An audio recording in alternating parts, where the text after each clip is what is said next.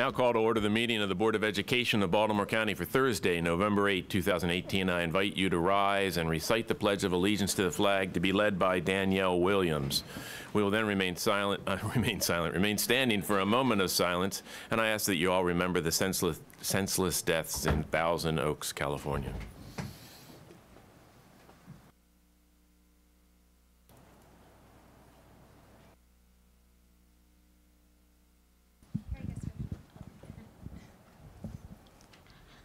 I pledge allegiance to the flag of the United States of America and to the republic for which it stands, one nation, under God, indivisible, with liberty and justice for all.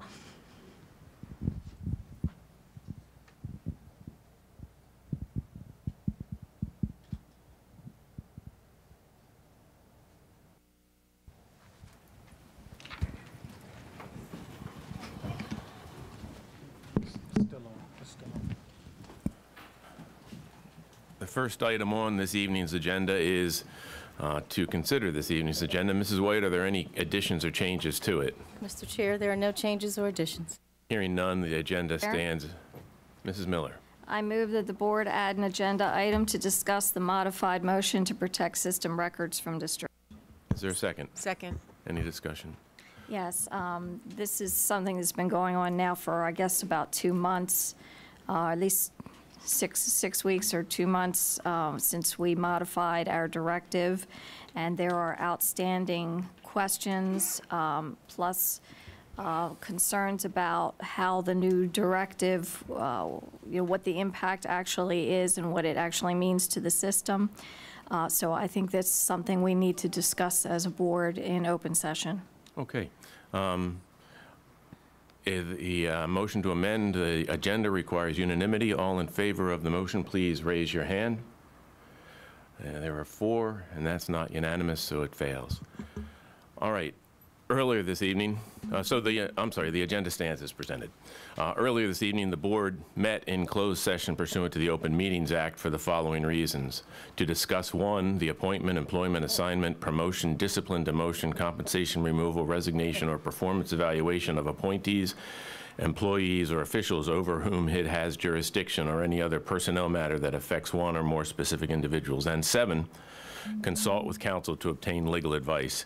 The minutes of the closed session and informal summary can be found at our website at www.bcps.org/board/informational-summaries.html. Next on our agenda is selection of speakers. Sign-up cards were available to the public prior to the meeting for anyone wishing to speak at this evening's meeting. Board practice limits to 10 the number of speakers at a regularly scheduled board meeting. Each speaker is allowed up to 3 minutes to address the board.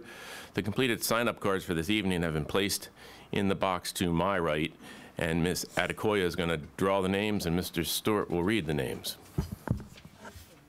Thank you. Our first is Howard Libet.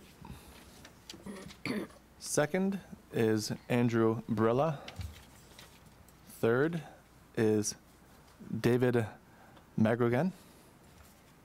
Fourth is Dana Bergman. Fifth is, Sandra Wazalewski. And that is all so everyone that put a card in is going to speak this evening. The next item on our agenda is public comment. This is one of the opportunities the board provides to hear the views and receive the advice of community members. The members of the board appreciate hearing from interested citizens. We will refer your concerns to the superintendent if needed.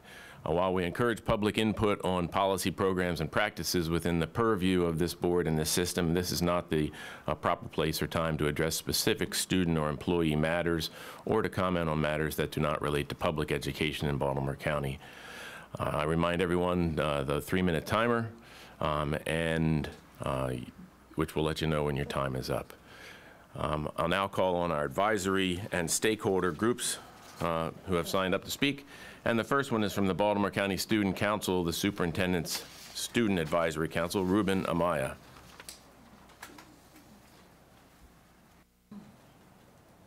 Good evening. Good evening.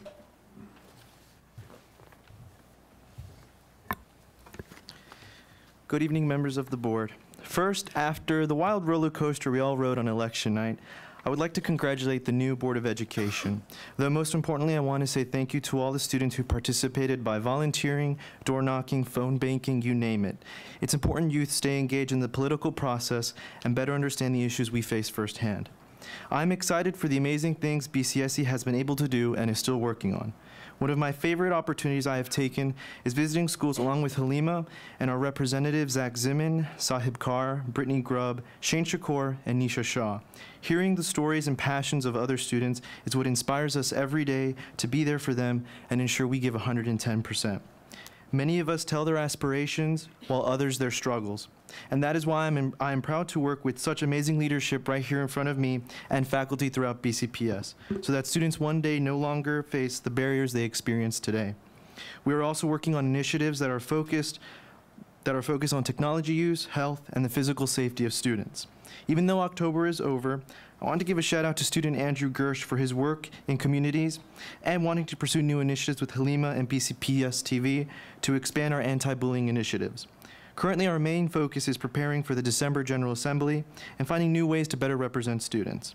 I hope that with this board and the new board, we can continue to work together to ensure students are at the forefront of every decision. Thank you. Thank you. Our next speaker is from Tabco, and that's Abby Baton.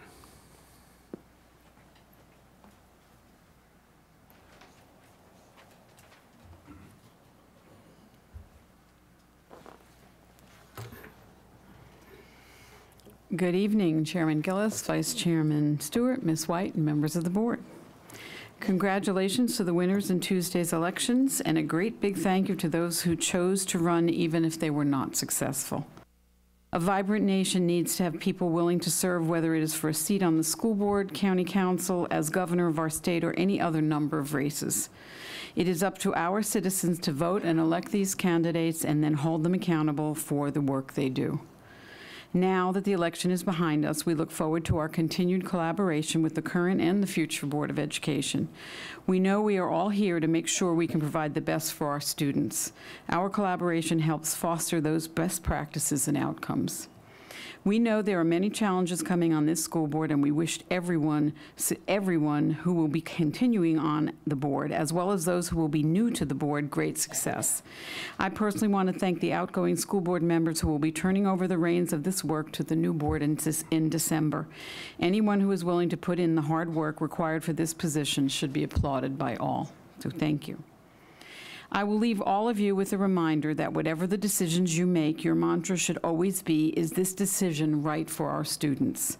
We know that our teacher voices need to be in the conversations and at the table always. We understand how important our role is in our students' education. We also know that without other stakeholder voices, parents, students, and community members, this work cannot be accomplished. So thank you to all of you for your continued hard work and sacrifices on behalf of our students, and I hope that I will see many of you tomorrow night at our Tabco 100-year celebration. So thank you.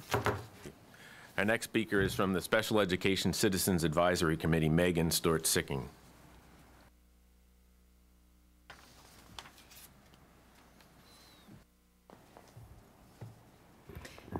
Chairman Gillis, Vice Chairman Stewart, Ms. White, and members of the board, good evening to all of you.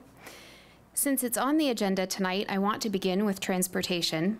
There is a strategic collaborative plan between the Offices of Special Education and Transportation addressing the following areas: collaboration between offices, professional learning, route analysis, and recruitment and retention of drivers and attendants.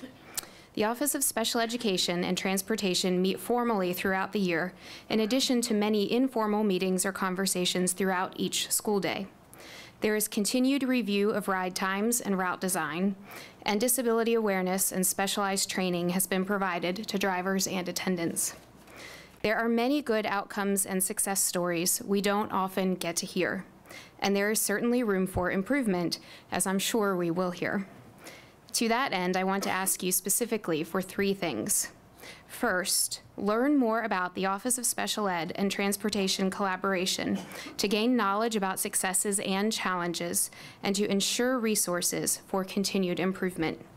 Second, use resources from the new Climate Office to support ongoing training so drivers are equipped with skills to support all students. And finally, support requests for more drivers and attendants while examining wages and other issues to support recruitment and retention.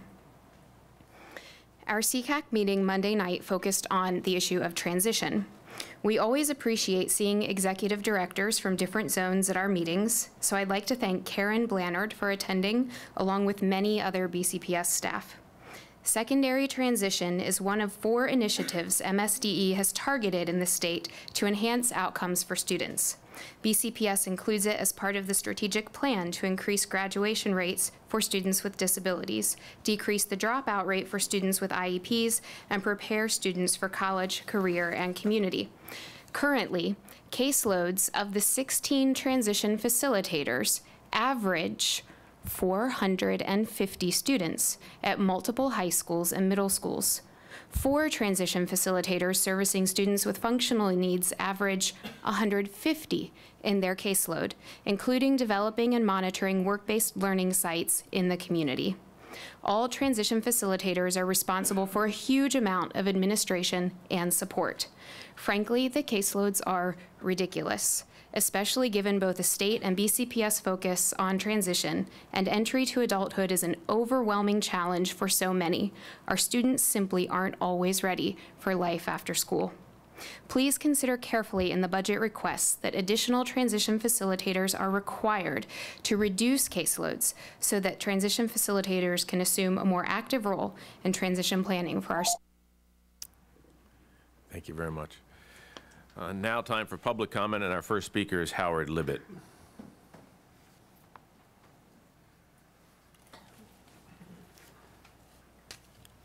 Thank you. My name's Howard Libet. I'm the Executive Director of the Baltimore Jewish Council. I'm here tonight reflecting on the horrific shooting from 2 weekends ago in Pittsburgh, and to say thank you to the Baltimore County Schools for your partnership with us and helping educate students and teachers about the Holocaust, about hate, about anti-Semitism. Next week will be the 6th annual Lessons of the Shoah, held each November at the John Carroll School in Bel Air. Hundreds of students and teachers from public, private, and parochial schools in Baltimore County, Baltimore City, and the region come together for a day of Holocaust study and dialogue for high school students and their teachers. This year, I believe 5 Baltimore County schools will be joining: Chesapeake, Hereford, Loch Raven, Patapsco, and Towson. And we thank the county schools for providing 2 buses to help get them there. We all know that transportation is expensive. We put money toward it, but the county schools are extremely helpful.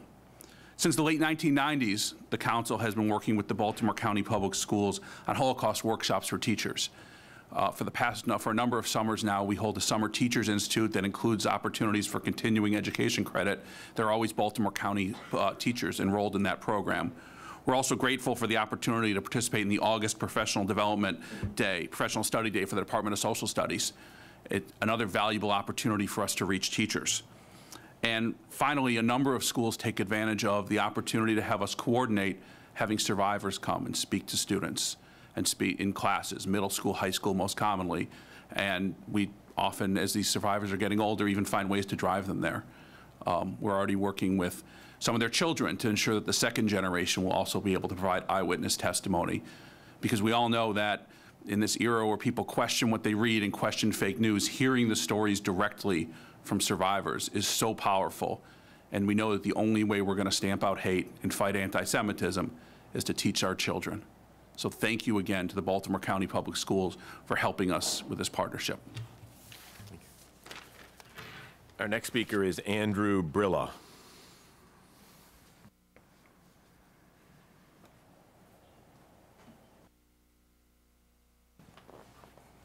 Good evening. Congratulations. Thank you for giving me the chance to speak on the board. I want to address the issue on Baltimore County transportation. I go to Sawyers Point High in the morning and Kenwood High in the afternoon. And the issue is overcrowding on the bus and lateness. First of all, for the first 2 years, I'm 10th grade. For the first 2 years, our bus driver said to us that she is never on time. That's the first thing she said to us last year, first thing she said to us this year. And it's sad that we get to school every day. We go to a magnet school that we tested to get in and we're excited to go to. and do what we want to do, but we're late every single day. Some days the bus is overcrowded, some days it's not. Some days there's elementary school kids on the bus, some days there's not. It depends who's on the bus and who's not. I've tried last year, the bus was overcrowded. It went to 4 stops: Kenwood High, Hawthorne Elementary, Middle River Middle, and Orms Elementary. Went to the principal the next week. It was fixed, but technically it wasn't fixed because I went back to my original bus stop, and sadly it wasn't a full bus, and it was like one of those short half buses, and we were still overcrowded on both of the buses, even though it was from 4 stops down to 2. So it's still continuing this year, and I think this issue needs to be addressed, and we need to put more money into the transportation and more money to the bus drivers that drive us, and more respect to these bus drivers, because they do a lot for these kids and they want to get these kids on time to school. Thank you. Thank you. Our next speaker is David McGrogan.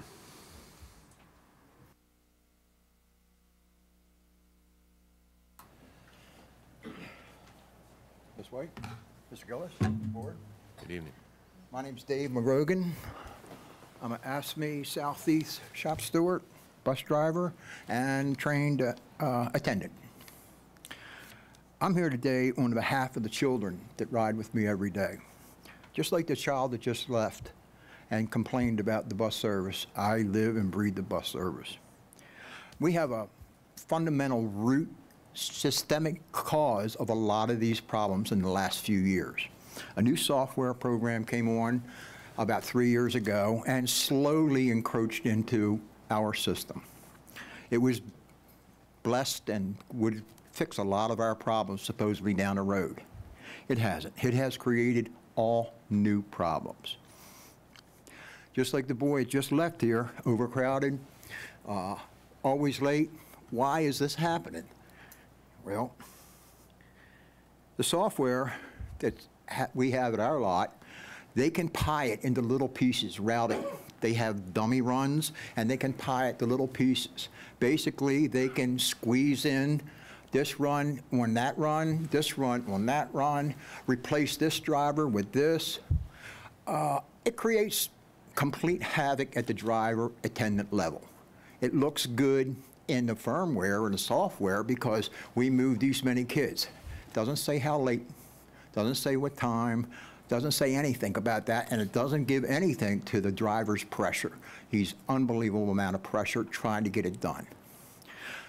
So when the software drives us to do that, we do all things to be on time, making U-turns in the wrong place, speeding, things we shouldn't be doing, we're doing, only to make this software make our route work the way it's given it to us. And every day it's a new route. Every parent knows that the first week of school is always just a disaster with bus and transportation. Until we learn the routes, we fix this, we fix that, we tweak this, tweak that. Well, it's gotten to the point that every week is the first week of school. Every time I get a new route sheet, I get a new set of kids. I never met them before. I've been on probably 25 buses since the beginning of the year. I'm assigned to a bus. I was on it for 4 days. And since then, I've had 25 different assignments. That is the root of a lot of the problems that we're having and we're seeing with the kids, the parents, and everybody, just simply because it's too much on the plate, even though the plate looks like it's empty on the software. Thank you. Our next speaker is Diana Bergman.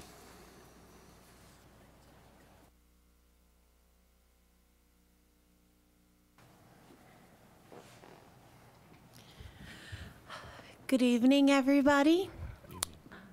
I have a feeling that tonight's going to be a good night. So I posted earlier because I came earlier to see the Buildings and Contract Committee, and I got to listen in on some of the topics regarding transportation. I know that we're getting extra money, new money, to help make our transportation system a little safer. So we have this BCPS Transportation Advocacy Group.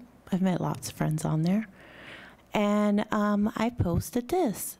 Super excited to hear about the extra funding coming to make our school buses safer and the radio communication to come back with full technology updated equipment. So far, it really looks good to see much needed supports kicking in.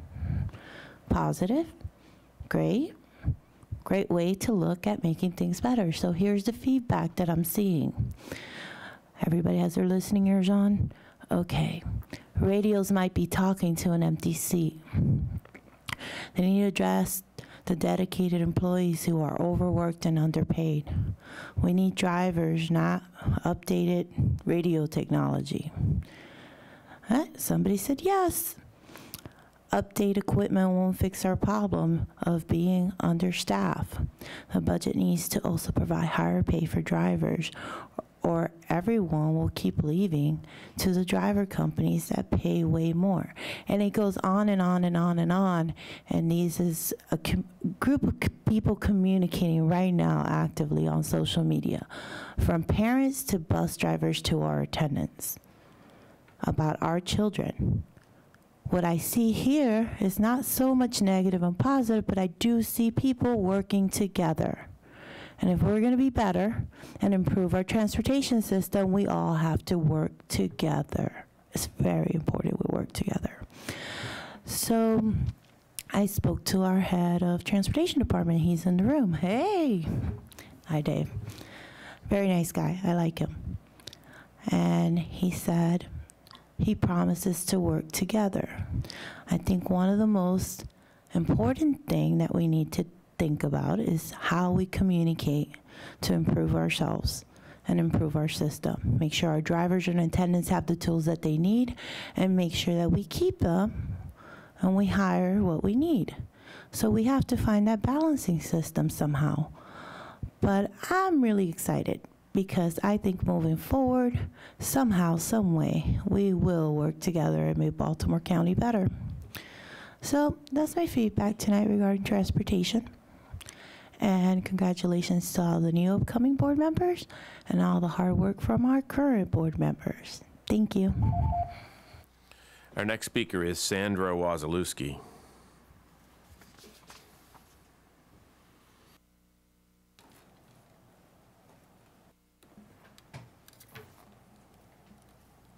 Good evening. Good evening. I'm a little nervous. This is my first time. All I've been right. driving a school bus for 19 years, and my concern is a shortage of drivers. Drivers' starting salary is $15.73 an hour. Bus attendants start out at $10.72 an hour. Also, there's many days during the school year we do not get paid. Professional study days, we do not get paid. Some inclement weather days, we do not get paid.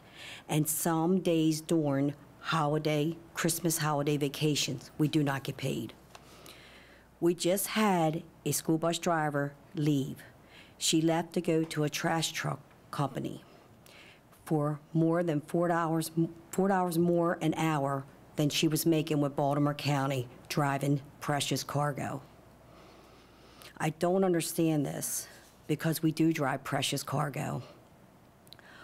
Also, we are on and off the clock throughout the day, sometimes 4 times a day. We're off for 25 minutes, then back on, which means your day consists of about 11 hours, but you're only paid for 8 hours. Sometimes, what I'm trying to say is sometimes you do your run, you start at 6, you come back to lot at 9, you're off the clock. You go back, you do a run at maybe 9:50, you're back on the clock. You're done your run at, say, 10:30, you're back off the clock. Then you're back on the clock. So you're under Baltimore County's umbrella for 11 hours, but you're physically only getting paid for 8. This is why we are doubling, tripling, and overcrowding on the buses. It's not fair to the students or the bus drivers, and it's also not safe. Thank you so much for your time. Thank you. So we're at item F on our agenda, the superintendent's report. I invite Mrs. White to speak. Thank you, Mr. Chair. So good evening. This is my last superintendent's report to the current Board of Education. So I would like to start with a heartfelt appreciation for our board members. You've volunteered to represent our communities, to work for children, and to advocate for public education. So I want to let you know how thankful I am for your service to our students and to our schools. And to our board officers, I'd like to express my gratitude to you as well for your leadership over the past year. So please join me in thanking our board members for their service.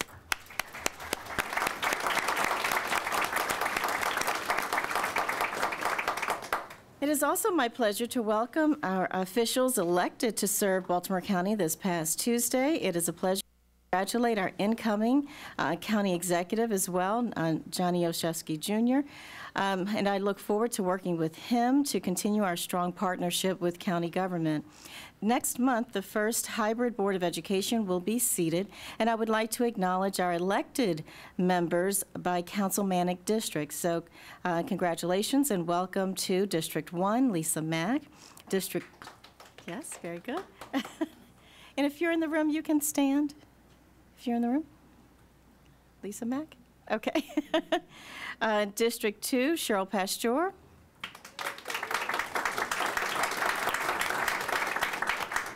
District 3, Kathleen Causey. District 4, Makita Scott. District 5, Julie Henn. District 6, Lily Rowe. And District 7, Rod McMillian. Thank you for being here tonight, and congratulations again. I would also like to take a moment to recognize County Executive Don Moeller for his leadership and his steadfast support to our schools. During Hillcrest Elementary's 50th anniversary celebration, County Executive Moeller was inspired by a bulletin board which provided 7 key reminders, and he was really struck by and that he brought to my attention as well. And those 7 key reminders were: use kind words, help others, share and take turns, listen, be honest, think before acting, and forgive others. So he shared these reminders with county leaders, and he has them posted on his door. And I think it's an important reminder for all of us to let kindness and cooperation guide our work as we move forward. Speaking of our work, I had the pleasure of meeting with our system leaders recently, both school-based and central office leaders, to congratulate them on a job well done with regard to our accomplishments this year. For instance, West Towson Elementary School just had their blue ribbon ceremony in Washington, D.C. today. So again, another congratulations to West Towson. And it reminded our team how proud I am of them for some remarkable accomplishments, including opening 3 new schools on time and within budget, which is no small feat, creating inward and outward-facing data dashboards for organizational efficiency and transparency, reshaping professional learning opportunities for staff, revising curriculum, expanding student behavior initiatives, implementing academic and nutritional programs to support the whole child, and reorganizing the system to increase our focus on academic monitoring and on school behavior, student behavior and school safety. And the list goes on and on. Tonight, I am pleased to announce another team accomplishment for our children. Recently, I asked the team to explore ways in which that we might expand on our career and workforce development opportunities for our students. As a result, we will be launching the BCPS Works initiative to strengthen our apprenticeship and workforce development program. BCPS Works will be led by an apprenticeship coordinator who will be responsible for communicating between and among offices of College and Career Readiness, CTE, counseling, as well as the Baltimore County Department of Economic and Workforce Development, in support of the Apprenticeship Maryland CTE program, which has been endorsed by Governor Hogan. The BCPS Works initiative will focus on financial literacy, entrepreneurship, youth internships, and apprenticeships. We will continue to partner with those in the business community to offer authentic, real-world experiences for our young people, from elementary to high school. I am proud of our team for pulling together these components in a way that is aligned with industry standards, but that is also fiscally responsible. We will be using grant funds to secure the position, which will not require any additional full-time employees in the operating budget, but will be one that will be critically important to providing that gift with purchase that we talk about as students graduate, not only with the diploma, but also with the resume and creating those pathways for them. So to our team who really pulled together on this initiative to really get this up and running, I say thank you to the team.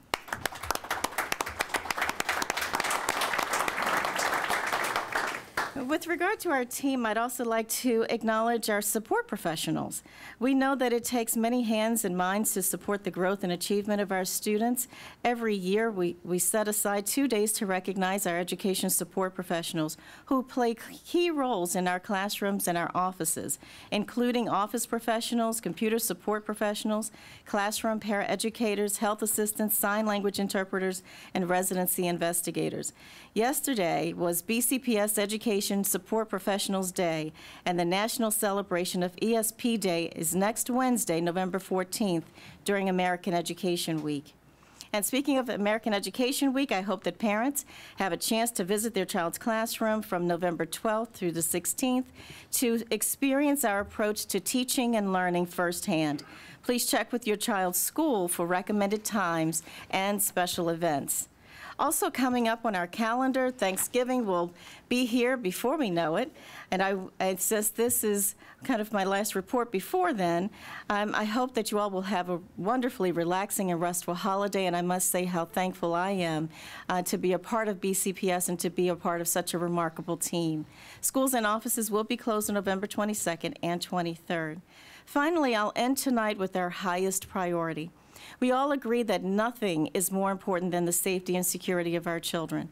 Tonight's video highlights our most recent updates and improvements to proactively ensure that our working and learning environments are safe, including the creation of our Division of School Climate and Safety.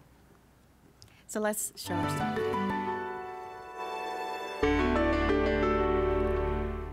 School climate and safety is so valuable for our students at BCPS so they can be successful in and out of the school building. With the forward thinking of our interim superintendent, Verlita White, she implemented the Division of School Climate and Safety.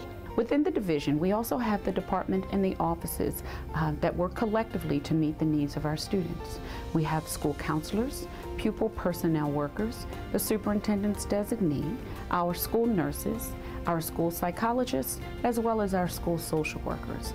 All of these offices together work collectively to meet the needs of the whole child, which is what our primary emphasis is on, meeting the needs of our children so that they are able to learn. Safety is important to all of us.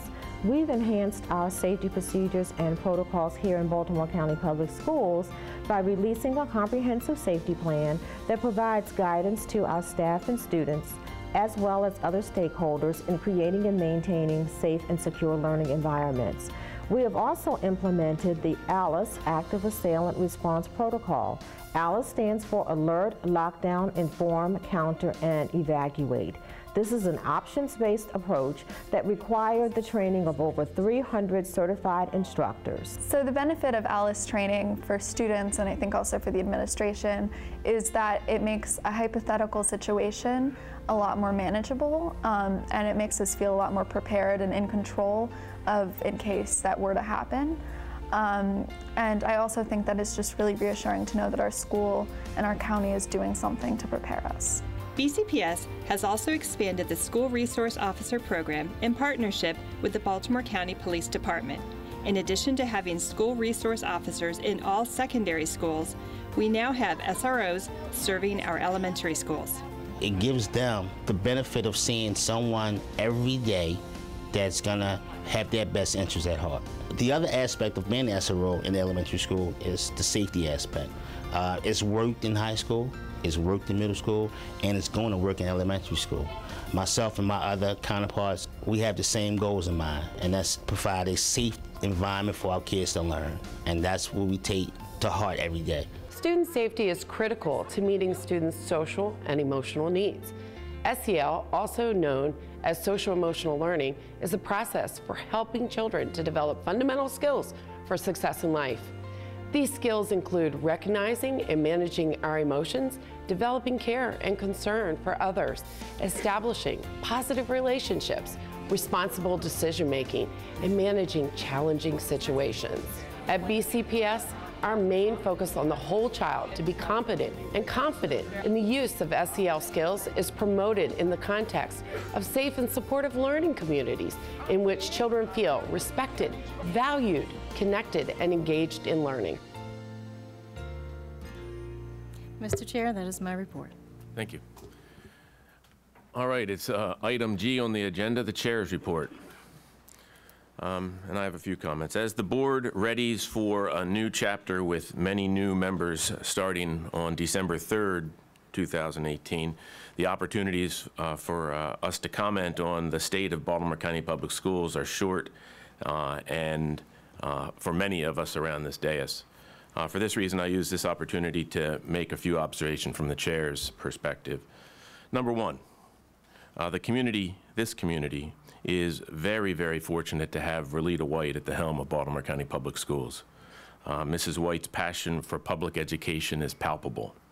Her intimate knowledge of our county can only come from one who actually went to school here and from one who has dedicated the bulk of her professional career here.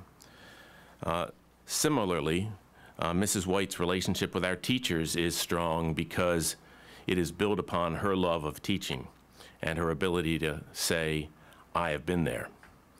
So from this vantage, I sure hope that Mrs. White will remain our superintendent for many, many years to come. Two, Baltimore County government is a great supporter of public education. And I take this opportunity right now to congratulate our county executive-elect, Johnny Oshesky Jr., and wish him the best of luck in the years to come. And I also want to thank County Executive Don Moeller, who, for his lifetime, has had a commitment to public education in Baltimore County. Strong communities are built upon strong public schools. Strong schools are achieved by building up and not by tearing down.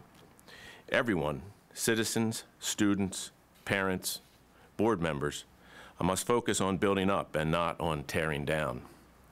The negative energy expended in tearing down, in creating, fostering, or festering discontent or dissatisfaction, instead of building on all of the good in our Baltimore County public school system, does great harm to our entire community. We all need to be champions of public education, and we need to ensure that efforts are focused on providing our children the foundations they need to survive and succeed in this 21st century environment. Equity for all 115,000 students is essential. Third, I'm pleased to have had the opportunity to serve on this board for almost 5.5 years. I've met and worked with an exceptionally talented team that this board has tasked with running the 25th largest school system in our country. Make no mistake, a leadership team as talented and as competent and as committed to education and to educating our 115,000 students doesn't just happen and cannot be replicated with the snap of one's fingers. So I thank this extraordinary team and also thank our over 9,000 teachers who deliver educational content each and every day. Four, finally, I finally on this list congratulate the 7 persons elected to this school board at the election this past Tuesday. I wish all of them the best, as the future of public education in Baltimore County will be in your hands. Mrs. White listed them. I'd like to list them again and congratulate them for their commitment and their willingness to both run in a campaign and to serve on this school board for the next 4 years. Lisa Mack, Cheryl Pasteur, Kathleen Causey, Makita Scott, Julie Henn, Lily Rowe, and Rod McMillian. Thank all of you.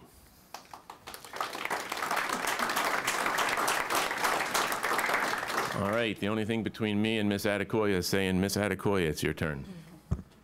Good evening, everyone, and happy Thursday. I truly hope that on Tuesday, many of you registered voters got out and expressed your right and superpower in casting your ballot. Congratulations to the newly elected Board of Education for Baltimore County. I'm confident that with your dedication and passion to better the children of BCPS, we shall continue to strive for excellence and change, continuing to create an impactful educational path for our children. And I would love to say a big thank you to the current board for all your hard work, effort, and commitment to the success of BCPS students. I cannot believe that the first quarter ends tomorrow already. I hope that everyone has been able to put their best foot forward to excel this first quarter. Don't forget to always seek that extra help if you need it in any area.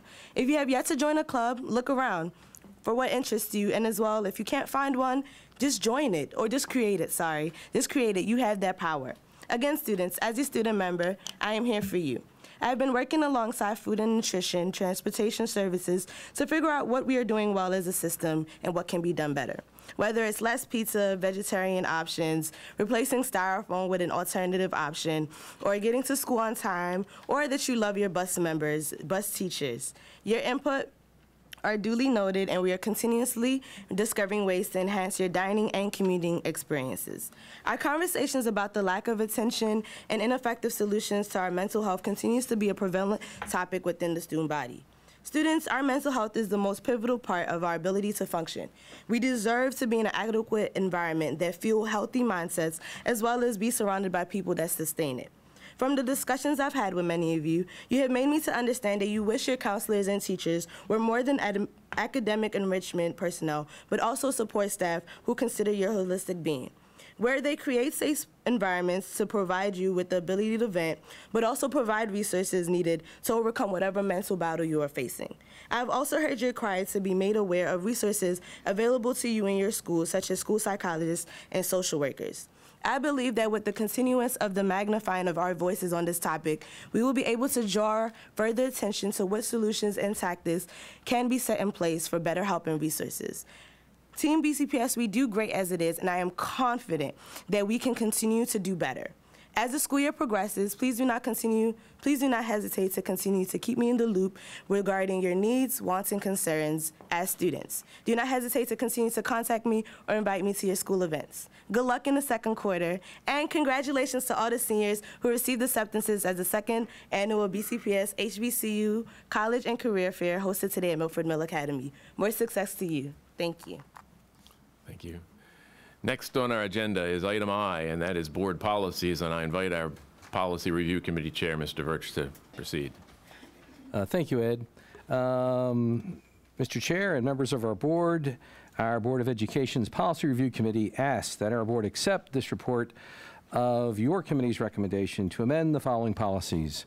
Board Policy 6304, Commemorations and Observances, Board Policy 6307, Patriotic Exercises, Board Policy 6500, Research and Assessment, Board Policy 7240, School Site Selection and Acquisition. I note at your seats and in board docs is a copy of Policy 6304.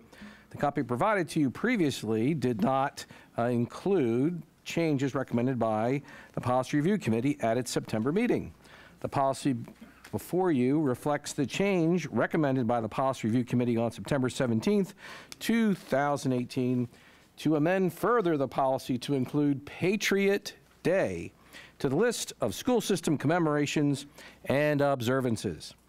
The proposed amended policies are presented to you on tonight's board agenda as Exhibit I.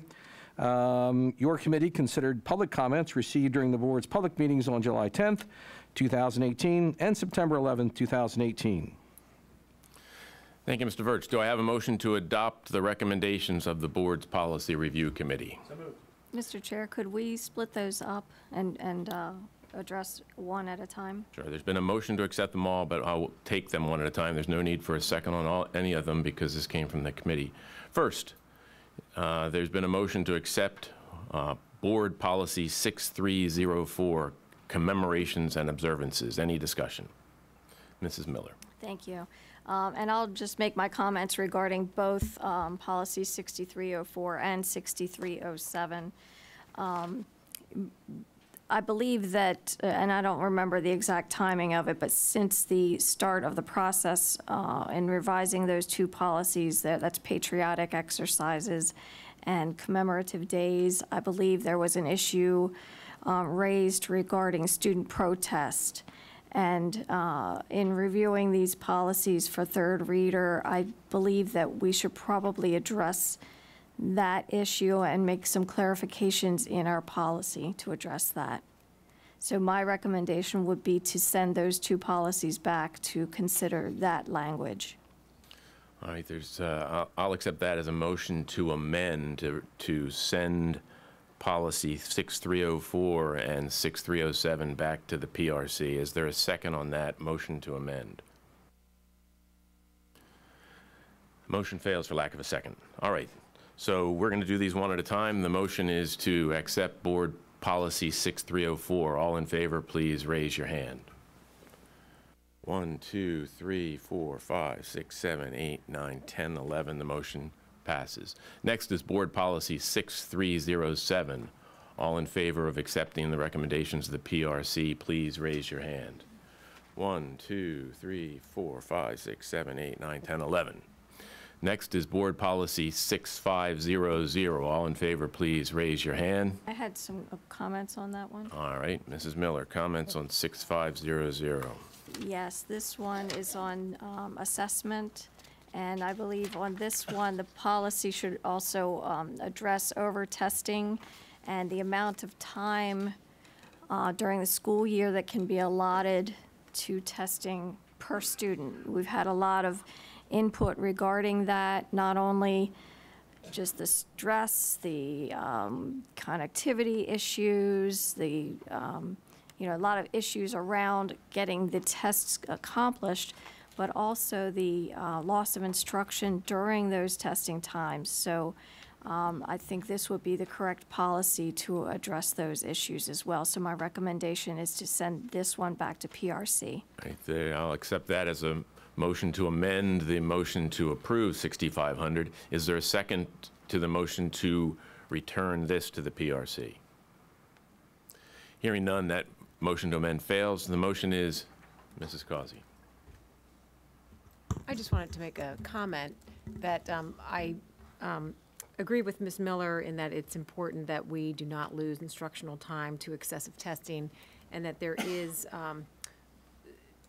new focus on this with MSDE in eliminating the park testing and coming up with an alternative. So I am optimistic that we will return to what we had previously, where it's going to be less intrusive, because I do believe that the park tests were very intrusive in terms of instruction time, and not just when the student's actually taking the test, but in the rearrangement of the school day needed to accommodate testing certain students at certain times. So I'm optimistic that things will get better, but at the same time that I do believe that this policy can be passed as it stands. Any further comments? All in favor of the PRC recommendation regarding 6500, please raise your hand. 1, 2, 3, 4, 5, 6, 7, 8, 9, 10, 11. That motion passes as well. And the last one is Board Policy 7240. All in favor of it, please raise your hand. 1, 2, and that's unanimous. Thank you, Mr. Birch. You are most welcome, Mr. Chair. Next on our agenda is item J, proposed 2019-2020 school year calendar. I think Dr. Mayo and Mr. Duke are here. And I believe, do you have a presentation or? All right. Do I have a motion to approve the proposed 2019-2020 school calendar?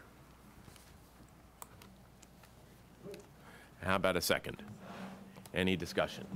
Mrs. Causey. I just want to clarify that this calendar does not include the 15 minutes per day extension. That's correct. Okay. Any other comments or questions? Mrs. Causey. So I'm going to be voting against this calendar. I mean, and the issue is it's inadequate as it stands. The new board is going to have to take up the issue of extending 15 minutes per day. I believe that this has been delayed unnecessarily. We started talking about extending the school day over a year ago, And so the new board's going to have to revisit it in any case. So I'm going to be voting against it because it's inadequate on its face. And I'm look forward to working with the new board around providing our teachers and students equitable instruction time as other districts in the state of Maryland. Any further discussion? All right, all in favor? Oh, I'm sorry, Ms. Adekoya. I'm not sure if this can be gauged, but my question is just that, is this calendar a right representation of fairness for students regarding like religion? Yes, it is. That's all that matters. Thank you. All right, all in favor of the motion to approve the proposed 2019-2020 school calendar, please raise your hand. 1, 2, 3, 4, 5, 6. The motion fails. All right, next is personnel matters. Right. And for that, we invite Dr. Mayo. Right. Good evening again. Like board consent for the following personnel matters: retirements, resignations, leaves of absence, ethics review panel appointment, deceased, recognition of service, and certificated appointments. Do I have a motion to approve the personnel matters presented in Exhibits K1 through K6? All right, do I have a second? Second. Any discussion? Mrs. Miller. I'm going to be abstaining on certificated appointments. All right, any further discussion? All in favor of the motion, please raise your hand. 1, 2, 3, 4, 5, 6, 7, 8, 9, 10. The motion carries. Abstain? I'm abstaining, thank you. And there's 2 abstentions, Mrs. Causey and Mrs. Miller. Thank you. Thank you, Dr. Mayo. Mr. Chair? Mrs. While Miller. we have Dr. Mayo, I have a few questions around HR. Could I ask some general questions? Yes, depending on what they are. So let's go. Okay. All right. I wanted to see if, ask first if HR ever conducts any studies to look at how well we attract talented staff and retain staff. Well, we look at information as far as information from the exit data, survey data, also just sometimes stay interviews as far as people who are actually here with us still, find out why they like to stay with Baltimore County. We work closely with the Division of Organizational Development as well to provide professional development opportunities based upon information we are receiving from employees. So we look at that information. We also, when we are looking at trying to diversify our workforce, we're also looking at various websites, looking at areas that we actually go to recruit to see if it's actually the best bang for our buck. Are we seeing a return on our investment as far as our students from various universities staying with us over a period of time? So yes, we do a lot of different things to try to keep employees around. Nationwide, 0 to 5 years is pretty hard to keep employees, teachers that is. So what we have is pretty unique here in Baltimore County of having the consulting teacher in place. So anyone who's new to teaching receives a consulting teacher who also works with them more or less like as a coach, working with them to kind of guide them to make sure they can stay with us. In a perfect world, we would love to keep that person, a consulting teacher, with a first-year teacher beyond year 1, since the trends nationwide, 0 to 5 years is when you usually lose a lot of your teachers.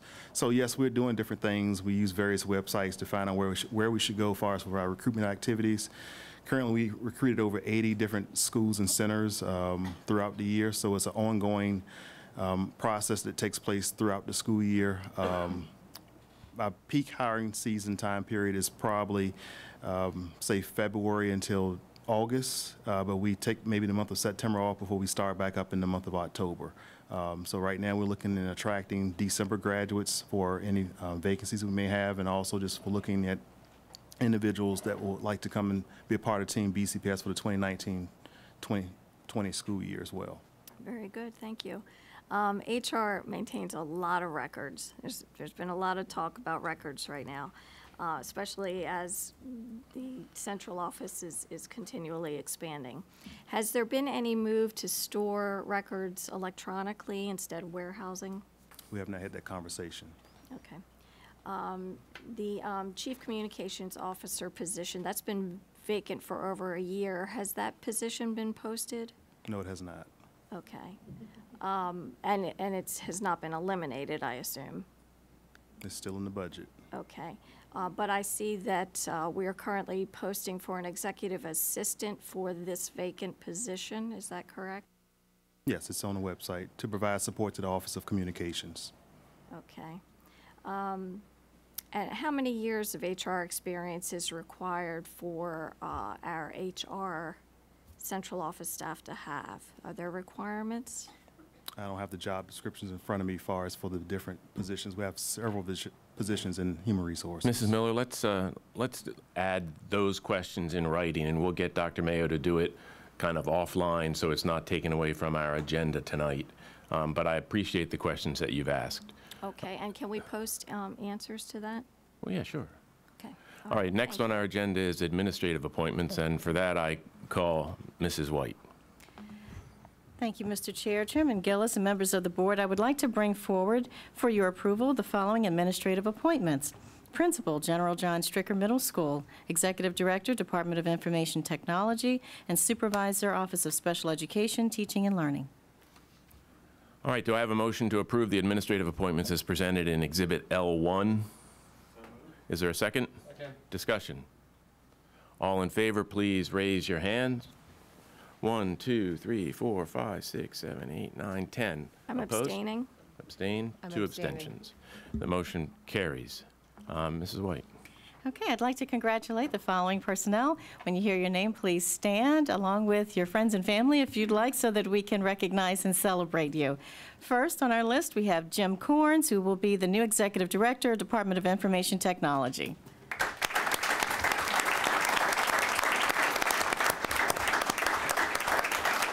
Congratulations, Jim. Do you have anyone here with you tonight? Virtually, my family's watching.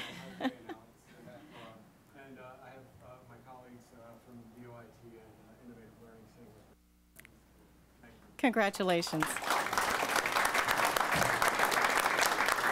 We'd also like to recognize Kenya Golden, who will be the new supervisor in the Office of Special Education, Teaching and Learning.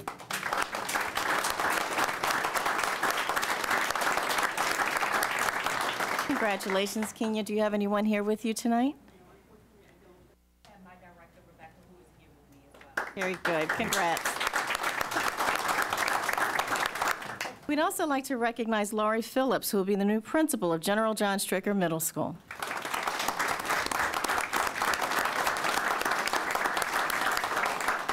Congratulations, Laurie. Do you have anyone here with you tonight? I have my husband Adam here with me, and also my former, I guess, principal, Brian. Very good. Congratulations. Thank you, Mr. Chair. Very good. Next on our agenda is item M, and it's consideration of action taken in closed session, but I don't believe we had any action taken in closed session, so I'm going to, unless somebody corrects me, I'm going to move to item N, which is new business, a petition for declaratory ruling. Is there a motion to direct council to file the petition for declaratory ruling? So moved. Is there a second? Second. Discussion. I'll speak to the motion. Please. So, board members, as we know, we have before us a petition for declaratory ruling that would be filed with the State Board of Education requesting clarification on the application of the applicable laws and regulations relating to the appointment of a local superintendent. Speaking for me, at least, I think that this is critically important. This is our primary function as a board, and we need to understand whether and to what degree we have discretion to affect our own choice for our own local superintendent for the kids that we serve, and that 7 of us will now be elected to serve. So I think that this speaks to a level setting for many years to come of critical importance in order for us to be able to understand again what role do we play in this primary, most important function that we have as a board that has been, in my opinion, stymied by an improper application of the law by the state superintendent. Further discussion. Mrs. Miller.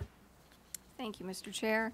I don't have any issue with the board asking for a clarification of COMAR. I think that makes sense if there's any questions around that. However, in our petition, I do object to the language throughout that actually asks for a certain outcome, and it's an outcome that I don't believe, that I couldn't vote to support. So for that reason, I'm going to be voting against the petition. Thank you. Mrs. Causey. Thank you, Mr. Chair. I just want to say that I think it's an ineffective use of our system resources. We have a lot of critical needs, a lot of critical issues that we need to work on, and I think it's just an ineffective use of our resources. If there's actually a question or a clarification, that certainly could be asked. And if it's an issue statewide, as was indicated, of clarifying it, it could be handled by the MABE, our Maryland Association Boards of Education, for a statewide issue. So I'll be voting no. Mr. Stewart. To respond to that point, it is just stunning to me to hear a board member on this local Board of Education to suggest that clarifying in this time our ability to exercise, again, our most important role is a waste of system resources in a $1.6, $1.5 billion budget, to not have the needed clarity that we have suffered through for the last year or so is remarkable, truly remarkable. And I think that, again, understanding and certainly asking the state board whether or not we have the primary authority to make this decision, and that the state superintendent's authority is limited to ensuring that the statutory minimum provisions are satisfied. To better understand that, I can't depict or envision a more important clarification for this board going forward to have. It is our obligation to discuss, to caucus, and to put in place that person who we believe is going to lead this system and its 115,000 kids into a better future. This is it. This is what it comes down to. Mrs. Causey.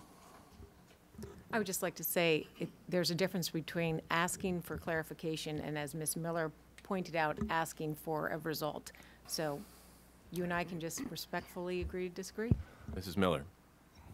I think that this board considered, or spent less time actually considering candidates for the position of superintendent than it is in considering this petition. All right. The motion is to direct the council to file the petition for declaratory ruling.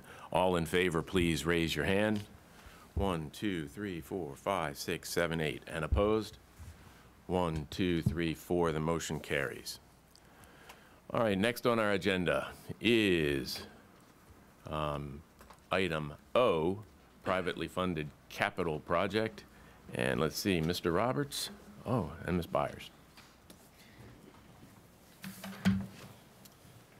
So good evening, Chair Gillis, Vice Chair Stewart, Superintendent White, and members of the board. Tonight I bring forward for your approval a privately funded capital improvement project for the purchase and installation of benches on the primary and intermediate playgrounds of Essex Elementary School. These benches are being, we can go from there. So keep going. So these benches are just two more sentences, Mr. Verse. These benches are being installed on existing concrete pads. The project is being funded entirely by the Essex PTSA, in line with our BCPS policy and Rule 7330. In accordance with this policy, the request has progressed through all normal channels. And this evening, we have supporting the effort Principal Brooke Wagner, PTA President Candy Dean, PTA Vice President Sarah Kyle, and PTA Secretary Angel Hyatt.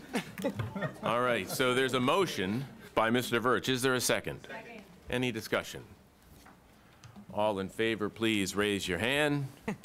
It is 12-0. Good work. Okay, and good evening. I'm bringing forward for approval a privately funded capital improvement project to purchase and install 4 new adjustable glass backboards on the sides of the gymnasium at Pikesville Middle School. With us tonight on behalf of the administrative staff from Pikesville Middle, and supporting this is Assistant Principal Miss Shella Luchtefeld. Thank you for being here. This project is being fully funded by the Greater Pikesville Recreation Council, and Most Incorporated will be the installer of this new equipment. In accordance with Policy and Rule 7330, this request has progressed through all of our normal internal processes for review. All right, is there a motion?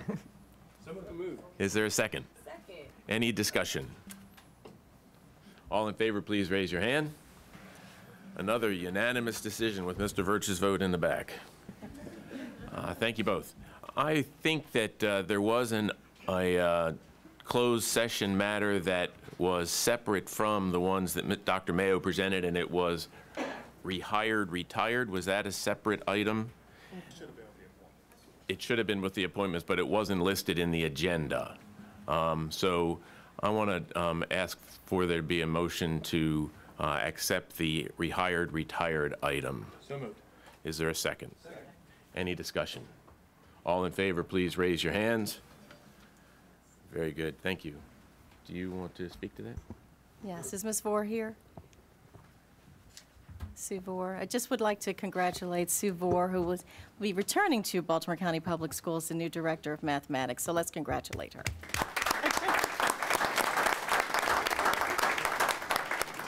All right. Now we're on to item P, contract awards, and I call on Mr. Stewart. Good evening. So earlier this evening, the Building and Contracts Committee met to consider items P1 through P10. We recommended via unanimous vote that the full board vote to approve these items. Do I have a motion to approve items P1 through P10? Any discussion? Mr. Chair, can we take them individually? We can, and we will. There's a motion to accept them all, and there's no need for a second. So the first item is Community College of Baltimore County College and Career Readiness Memorandum of Understanding. Any discussion? Mrs. Miller. Yes, thank you. I wanted to ask what the $6 million pays for. We'll invite Mr. Saris to come forward. And Mr. Saris, if you require anyone else, just please invite them to come forward as well. Okay. Did you say, what was the number you quoted? I think it said it was $6 million. Yes. So that covers the tuition and fees as appropriate for the 8 different programs that we've itemized here. There's a breakout of the annual funding for the Pathways and Technology program. The other 7 programs collectively cost $634,000 last year, and we've projected them at about that amount, $635,000 a year for the next 5 years of this program, which gets us around that $6.2 million number. And how many BCPS students take advantage of those programs?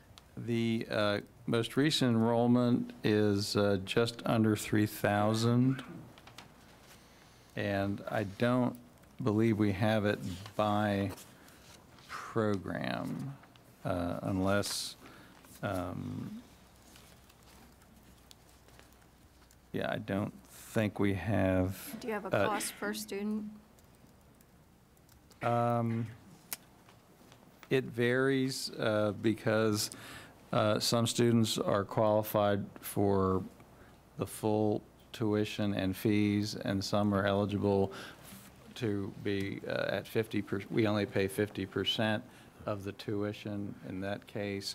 And I think Dr. Wisted would have to provide any additional. So what's the question? Do you have a cost per student? So is it on two scales? Right, so there's multiple programs, so depending on the program that the student's participating in, it would be a different cost. So for instance, our largest spending is the tuition-free program. So that allows students to take up to 4 classes at CCBC at 50% of the cost. CCBC only charges us 50%, and we cover that cost. But not every child takes 4 classes. And so what is the cost per student on that one? Is the question how much is a course? Is there a per credit cost?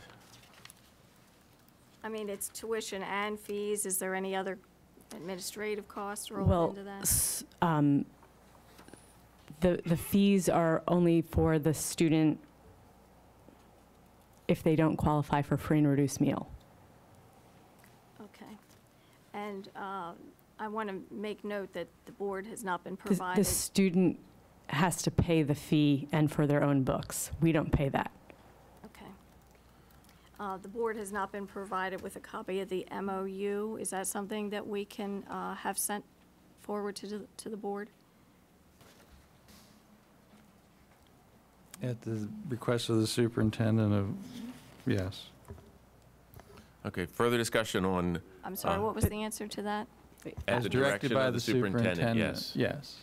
Okay, so I'm requesting that we get a copy I'll of the take MOU. a look at that. I'll consult with our legal team in terms of the sharing of that. All right, further discussion on P1.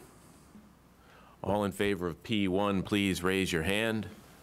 1, 2, 3, 4, 5, 11. Opposed? 1. Mrs. Miller. Okay, next is Contract 2, JNI 72315, Board Certified Behavior Analyst. Are there questions or comments? All in favor of P2, please raise your hand. It's 12. That passes. Next is Contract P3, JMI 61019, Public Notice e-book library resources for K-12 learners. Are there questions or comments about it? Seeing none, all in favor of P3, P3, please raise your hands.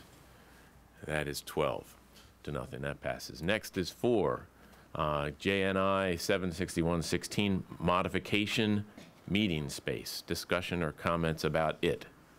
Mrs. Miller. I had a couple of questions on that. What types of meetings are taking place at hotels? Oftentimes, primarily professional development, where there's a large enough space to accommodate several hundred teachers or administrators who spend a half day or a full day in training. Okay.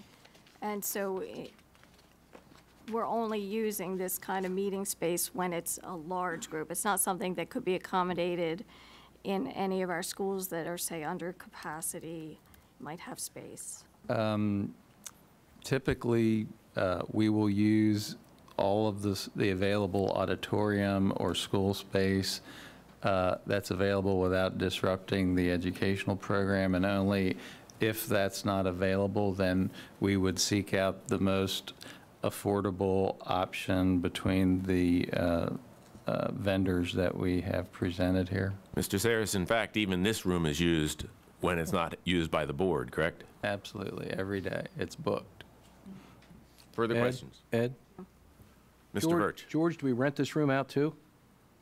No, we have not done that. On weekends, some public groups do pay a small fee to use school space when it's available. Further questions on Contract P4? All in favor of Contract P4, please raise your hands. All right, that's 12 to nothing. Next is P5, JNI 736-15, Modification Private Duty and Substitute Nurses. Questions or comments about it? All in favor of Mrs. Causey? Thank you, Mr. Chair. I just wanted to point out that this is a very important contract in supporting our most fragile students. It does seem that we are having increasing needs, so I support the increasing modification amount. Some of the students that are affected by it are those that with autism, so I'm very glad to see this contract come forward. All right, all in favor of Contract P5, please raise your hands. That is 12 to nothing as well. Next is P6, JMI 611-16, Modification Land, Mobile Radio Systems, and Associated Equipment. Are there questions or comments about it? Mrs. Miller. What is public safety radio access? That would be the ability of the radio user to connect with the county's 911 system for police, fire, or medical emergencies. What have they got in place right now? Well, all schools have land mobile radios. but they're not linked, I don't believe. I'll have to ask Mr. Vukov if they're linked in with the 911. Come on forward and sit down.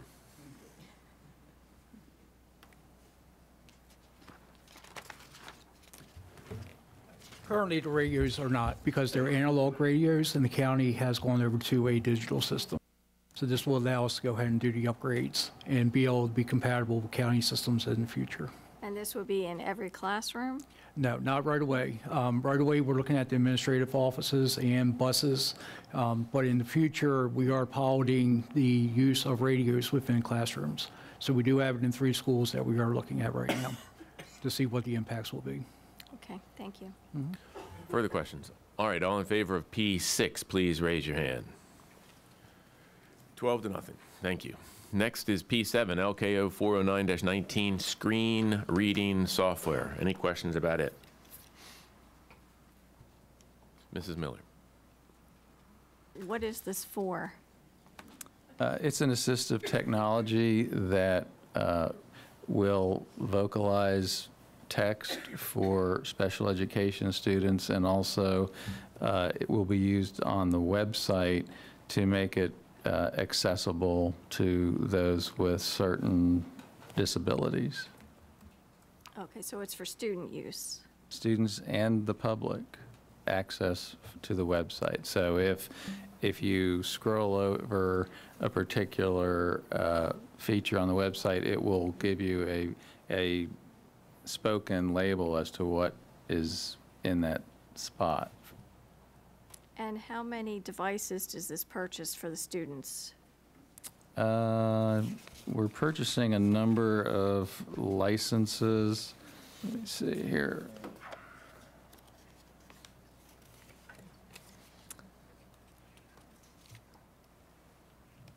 I believe we currently purchase about 35 licenses, and I don't know if Mrs. Imbrielli can add to that.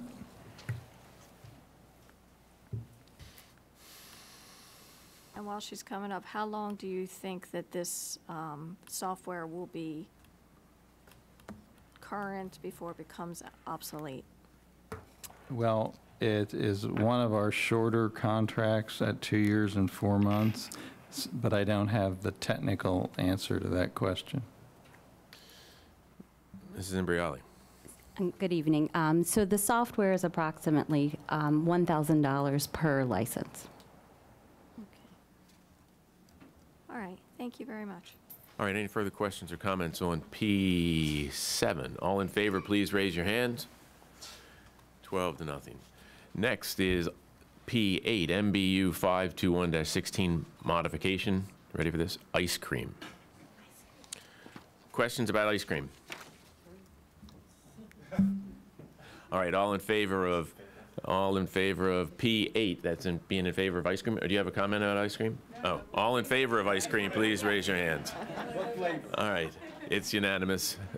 Next is P9, MBU 501-19, vehicle service and repairs. Are there questions or comments? All in favor of it, please raise your hands. It is 12 to nothing. And the last one is P10, MWE 801-19, temporary construction easement at Kearney Elementary School. Is there discussion about it? All in favor, please raise your hands. And it too is unanimous. Thank you. Thank you, Mr. Saris. Thank you.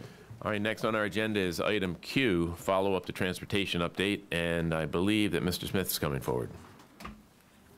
And Mr. Chair, while Mr. Smith and Mr. McCray are coming forward, I just would like to thank the team for providing information, not only to the board that the board received in your weekly update last week, but also to the public. These responses have been posted online for the public in terms of some of the frequently asked questions that we've received. So with that, I'll turn it over to the team. Smith. Chairman Gillis, Vice Chair Stewart, Superintendent White, members of the board. I am joined, my name is Kevin Smith, and I'm joined by David McCray, our Director of Transportation. As Ms. White indicated, this is a follow-up discussion to questions that were presented by the board for follow-up discussions on matters related to transportation. I'll just give you an overview of how the year has gone thus far. Certainly, you have gotten questions related to transportation concerns, and we are working tirelessly with every one of those issues, as we would do each and every year as they persist. What I would ask as we move through this process is that the sooner that we can get it to our transportation folks, the quicker we can get resolution. So I know that messages certainly come to the board, and that's fine, and we continue to do that. But as soon as we get them, we can certainly address them as we go forward. First, I'd like to say that I want to thank all of the many drivers and routing assistants and attendants on all of our buses and all of our transportation staff that run the gamut, from our fleet folks that you've spoken with earlier during building the contracts, all of the many people that make this very large transportation system work. Certainly, I would love to have a system that was error-free, but that's not really the world we live in. As we talk about issues related to buses being late and things of that nature, I would ask that you keep in mind that there are a lot of vehicles that maneuver on our streets each and every day, and we too have buses that do those same routes, that experience trees falling, that experience certain animals being hit and accidents, and unfortunately, the dreaded beltway. And we all experience that, and we certainly are appreciative of what our drivers do every day to make that ride for our students as safe as possible, and to be that warm and inviting face for students as they start their day. They're the first faces they see in the morning, and the last a lot of times in the evening. And so I just want to thank our drivers and our attendants for the hard work that they do every day. And I think, and I know that they strive every day to do this with absolutely no disruptions, but those things happen. I am not making excuses, I'm just saying it happens. So I would like that as we go through this, you would bear in mind that there are a host of things that slow us down when we're doing this thing, these operations. I won't belabor this any longer because I have Mr. McCray here who will go through those major themes that were presented in the questions that were provided by board members. With that, I'll turn it over to Mr. McCray, who will go through those, and then at that point in time, we'll be available for any questions you may have. Good evening, Madam Chair. Sorry, Mr. Chair, Madam Superintendent. Good start. Can I give my congratulations to those on the board that will return, and obviously new members that are with us this evening as well. And to those of you that won't join us again, it's been a real pleasure working with you. And as Kevin's already mentioned, the sort of gamut of the team, and we actually, with us this evening, we have pretty much almost a full range of the team, from supervisory level staff to our maintenance staff, drivers, attendants, we have routing assistants, and field reps, which are sort of mid-level managers. Many of them are here. I'm just, so that we can recognise absolutely everybody that's here from the team, I'd like to ask them for just one moment to stand up.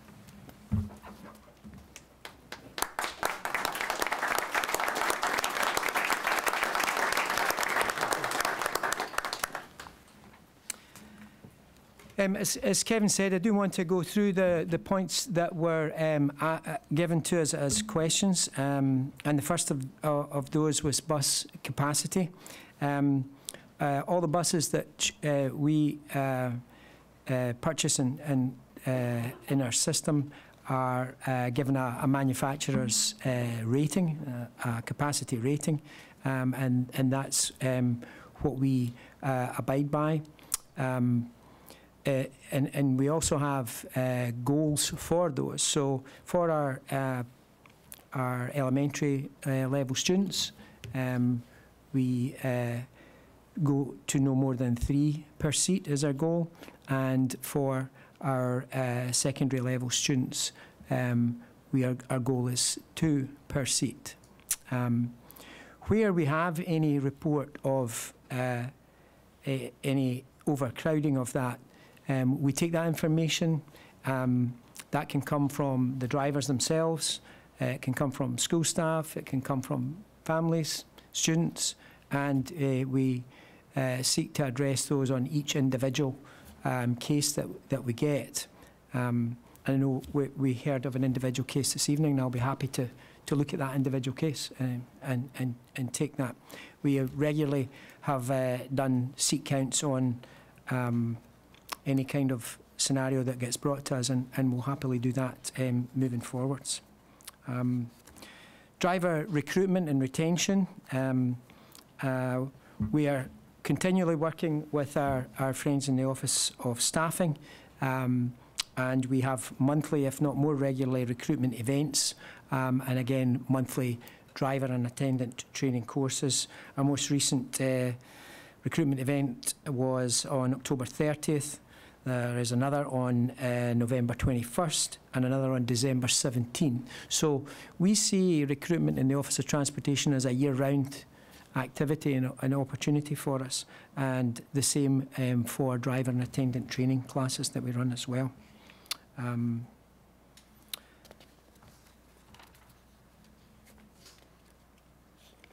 One of the next topics we were asked to speak about was about student assignments.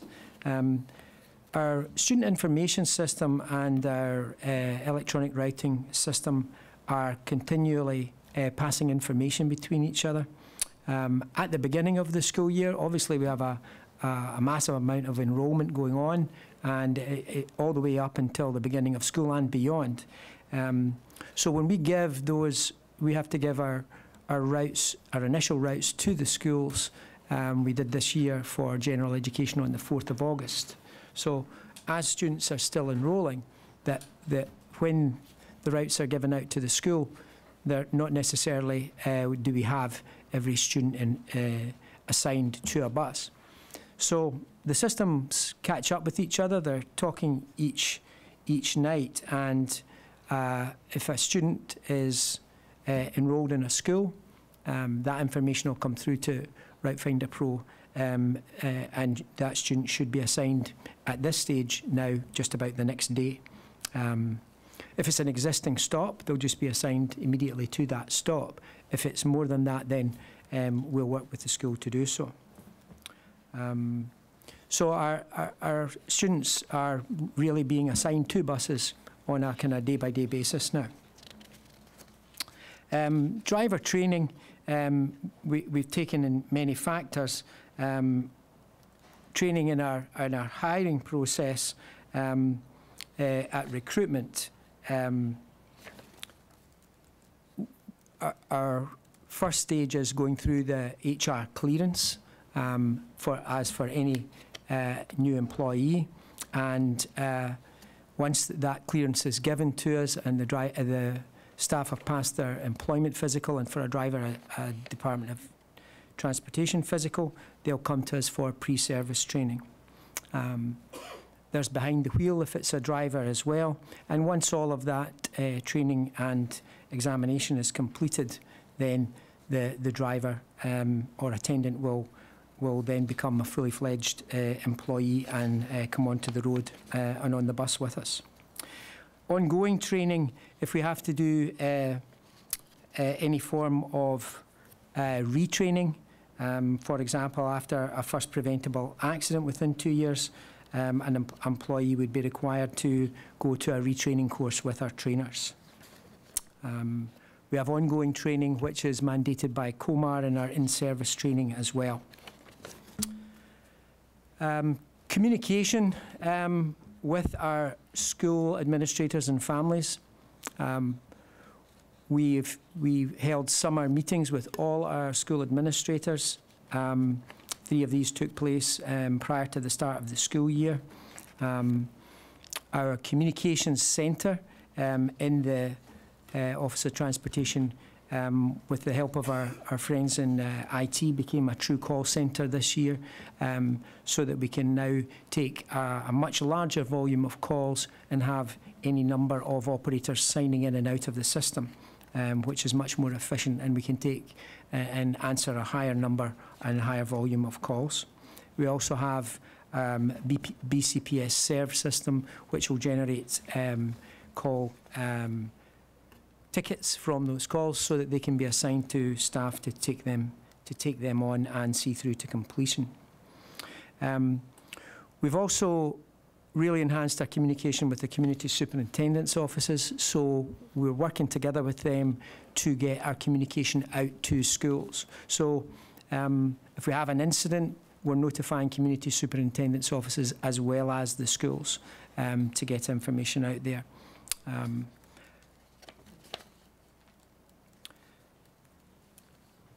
Our routing system, which has been mentioned earlier, I do want to emphasise that our routing system is a tool, and that our routing system assists us in creation of our school bus routes. They're done very much in conjunction. Mr. McRae, I'm just gonna translate. Sure. That's routing. Routing. Yes. Sorry. Sorry. Yes. Our routing system. Yes. Apparently I have an accent. And that electronic routing system is a tool which takes our student populations and where they are within any given location and pulls them towards stops. Those routes are all absolutely approved by our routing assistant teams and what I call boots on the ground, and our senior operations supervisors. So the computer itself does not generate our routes. It is a tool to assist us to generate those routes. And just as importantly, it's also taking our management of student information. And I'll give you an example of just this very week where when we had the terrible news that some of our students had become displaced due to some buildings that were damaged in the Dundalk area. On Saturday morning, my colleagues in school safety contacted me. Can we identify who those students may be very quickly? Route Finder Pro told us by bus stop exactly a list of students that could be affected. We were able to get that to our PPWs, our principals, and our Office of School Safety within the hour. And that was what I called at that point, that was data first responding. So it's not just about the geography and creating the bus routes, very important to us in other ways as well. Our automated vehicle location system that we've been utilising now for last school year and the first part of this school year has really helped us in determining timings of our routes, as well as working in conjunction with the electronic routing system. It also helps us to work with our friends in special education when we are looking to determine exactly what a ridership, a ride time is for a student. It gives us from when it stops at a particular location to when it drops at another location. So when we're really looking at ride times for our special needs students, we can do that with accuracy and, I'll quote Kevin, with fidelity, and really verify that information.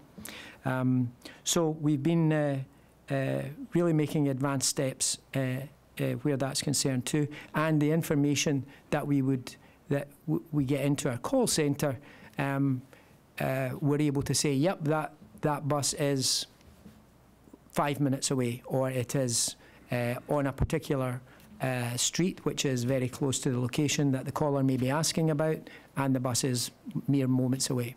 So we're really able to give live and real-time information on some of that.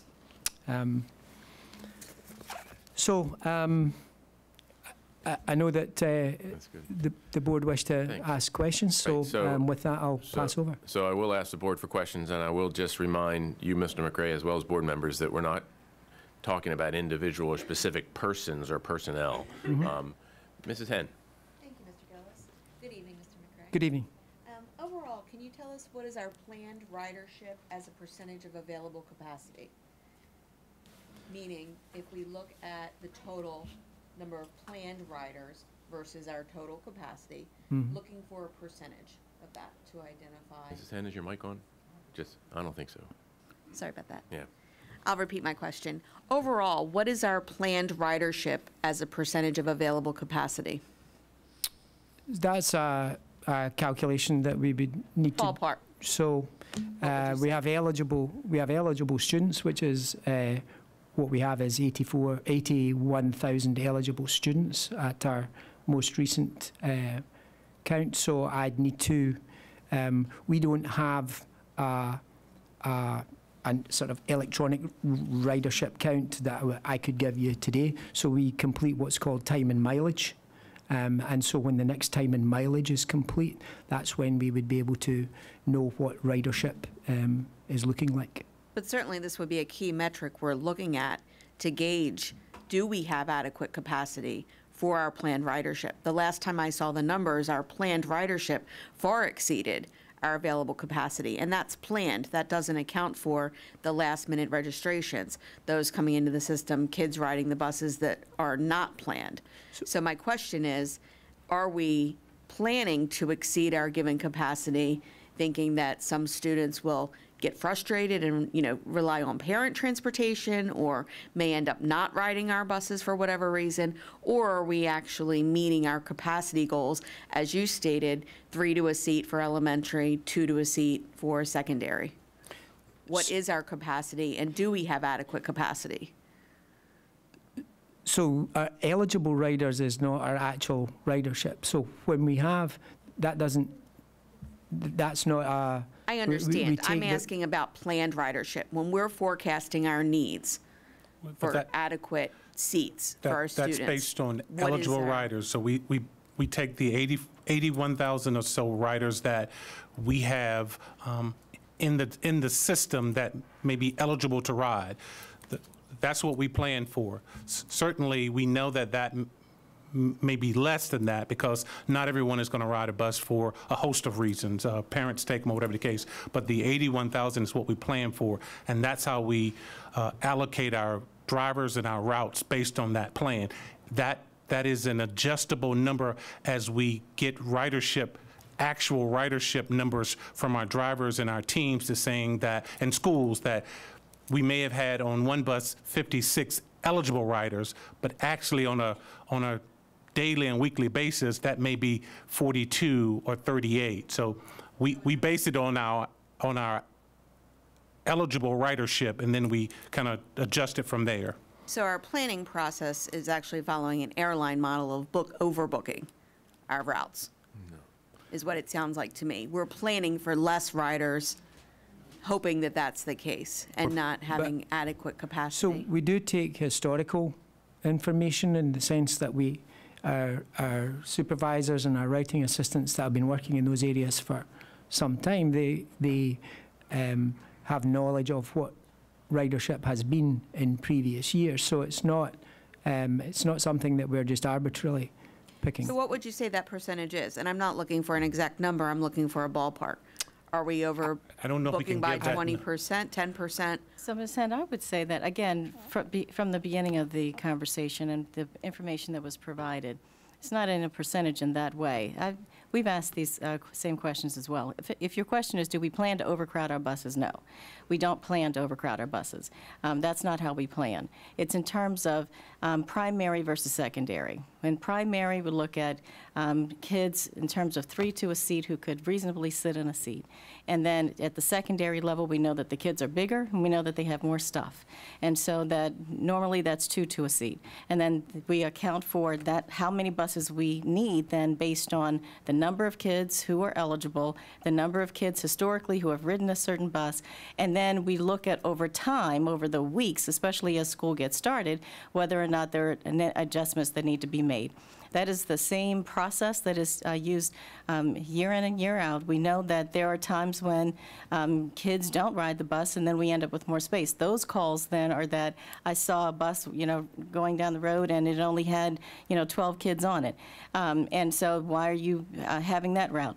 Conversely, we know that sometimes we have kids with more stuff than what we had anticipated, more instruments, more things that they're carrying. Sometimes even on an elementary bus, you have kids with larger book bags than what we anticipated, which means that the bus seems more overcrowded.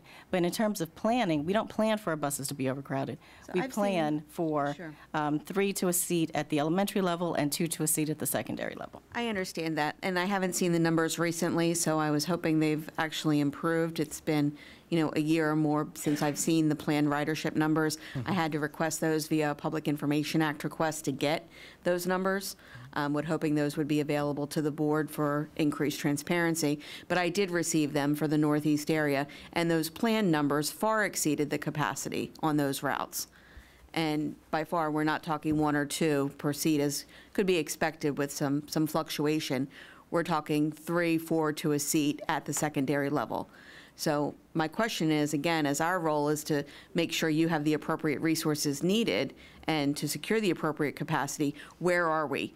Do we need to be including additional funds for greater capacity within our fleet to ensure that, to address the overcrowding? Because we are hearing it. I get messages from parents constantly of kids sitting on the floor, standing in the aisles. They're exceeding 3 to a seat, or at 3 to a seat at the secondary level is ridiculous. How do we address it? What is the plan? If we're seeing, I'm going to request those numbers again, because I want to see that we are planning adequately to make sure that our kids have safe rides to and from school.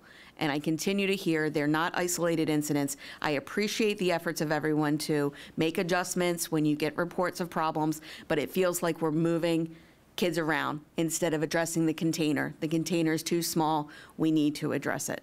So I would like to see those numbers, particularly in problem areas, but overall, and to know the answer to my original question, which was, what is our planned ridership percentage as a percentage of capacity? That's a very easy number to get. It's a key metric we should be following and tracking to ensure that we're providing adequate resources and to ensure that our buses are not overcrowded, because they are. We continue to hear it, and again, they're not isolated incidents. We'll work with the superintendent in providing that information. Once again, we want to make sure none of our buses are overcrowded, and we work with the schools and the teams to make sure that's the case, but we'll work with the superintendent on your request. And I have an additional questions, but Please. I'd like to share the floor with my colleagues so that they may ask. Sure. So Mrs. Causey, then Mrs. Miller. Thank you. Thank you, Mr. McCray and Mr. Smith.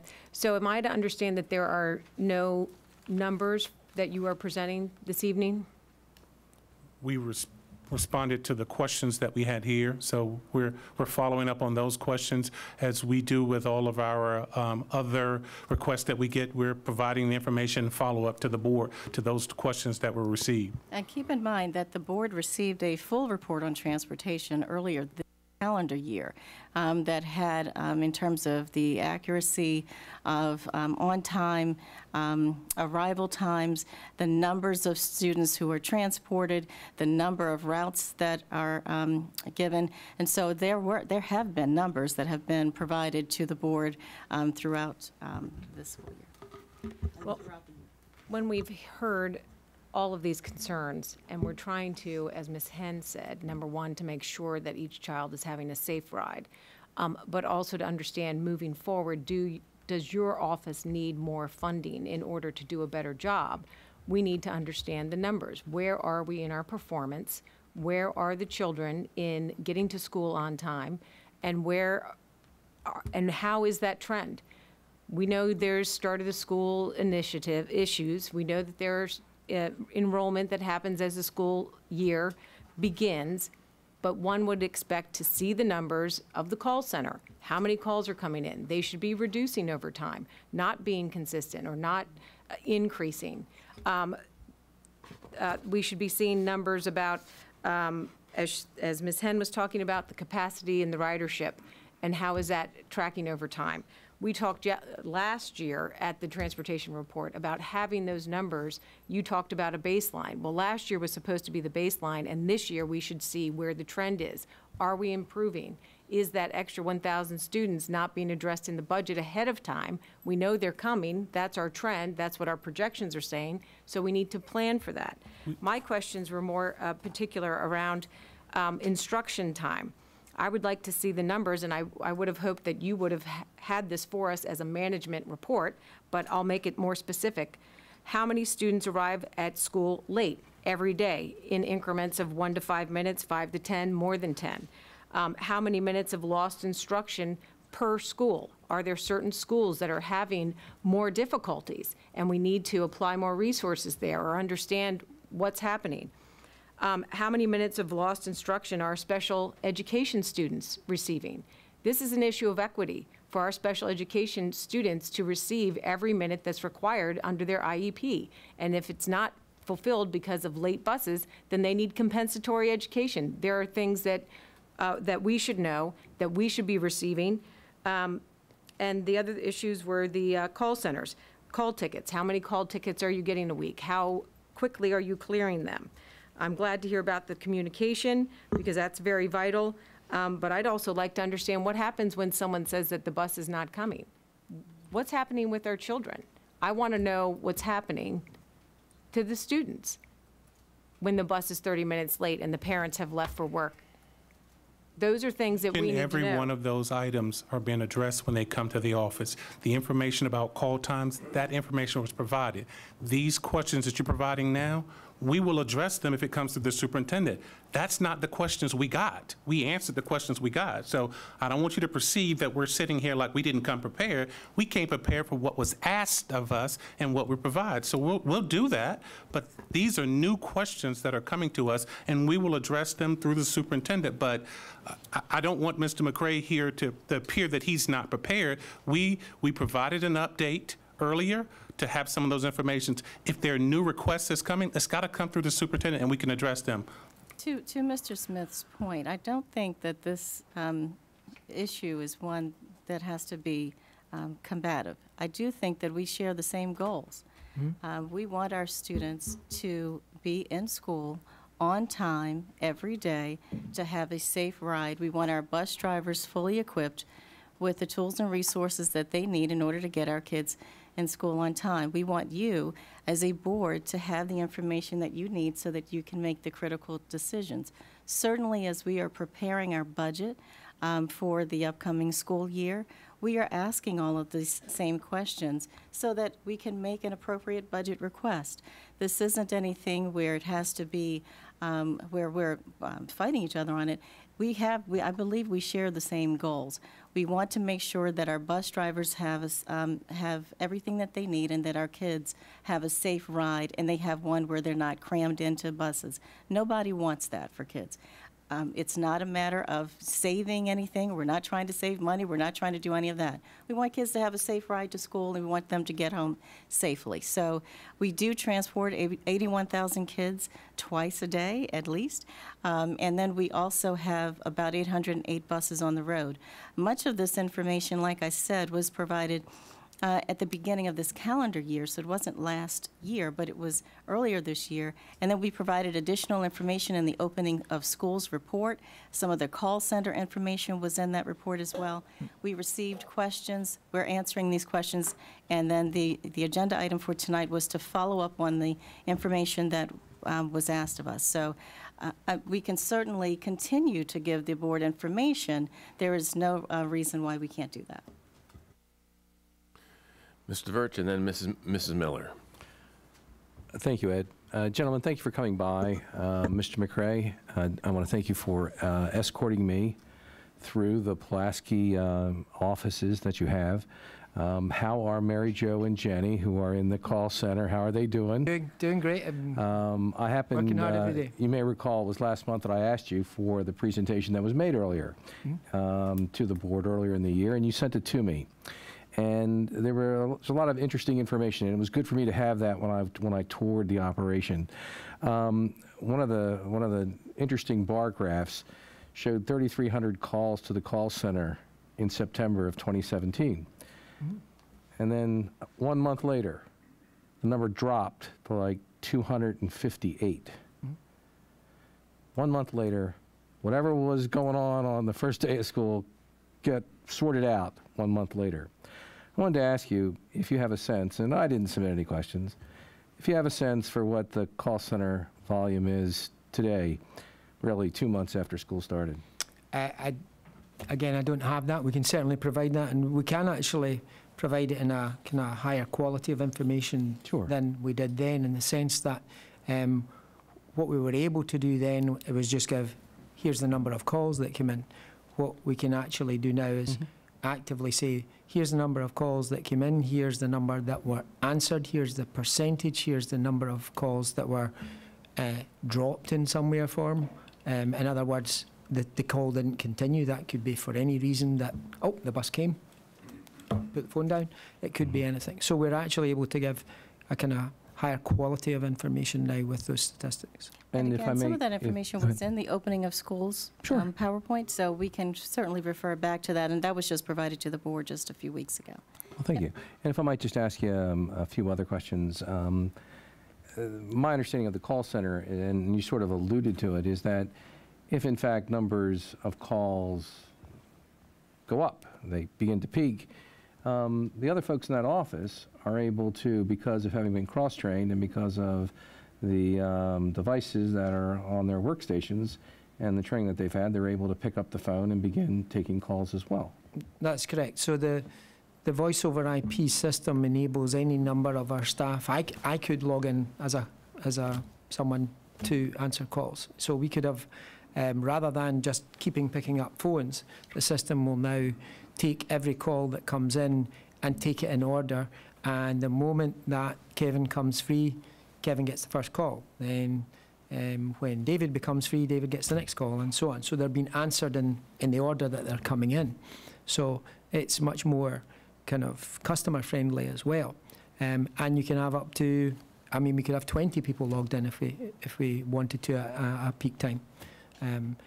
So our standard team that are answering on a kind of day-by-day basis, they will have 4, but if Kim, who's with us tonight, sees that volume is higher, we can, okay, Denise, please log in and start answering phones. Now, when I was there, I was actually able to listen to the Mary Jo and Jenny actually answering calls. Not only heard one half of the conversations, but it was really informative for me to be able to stand there and listen to the professionalism that they brought to handling calls. Even an empathetic quality to the interaction with the caller. Now, I didn't hear the other side of the conversation. I only, could hear what I heard when I was there. I wanted to ask you, if I could, about the morning on-time arrivals. In February of this year, in the presentation, the morning on-time arrivals were at 96%. That's the data that was provided to the board.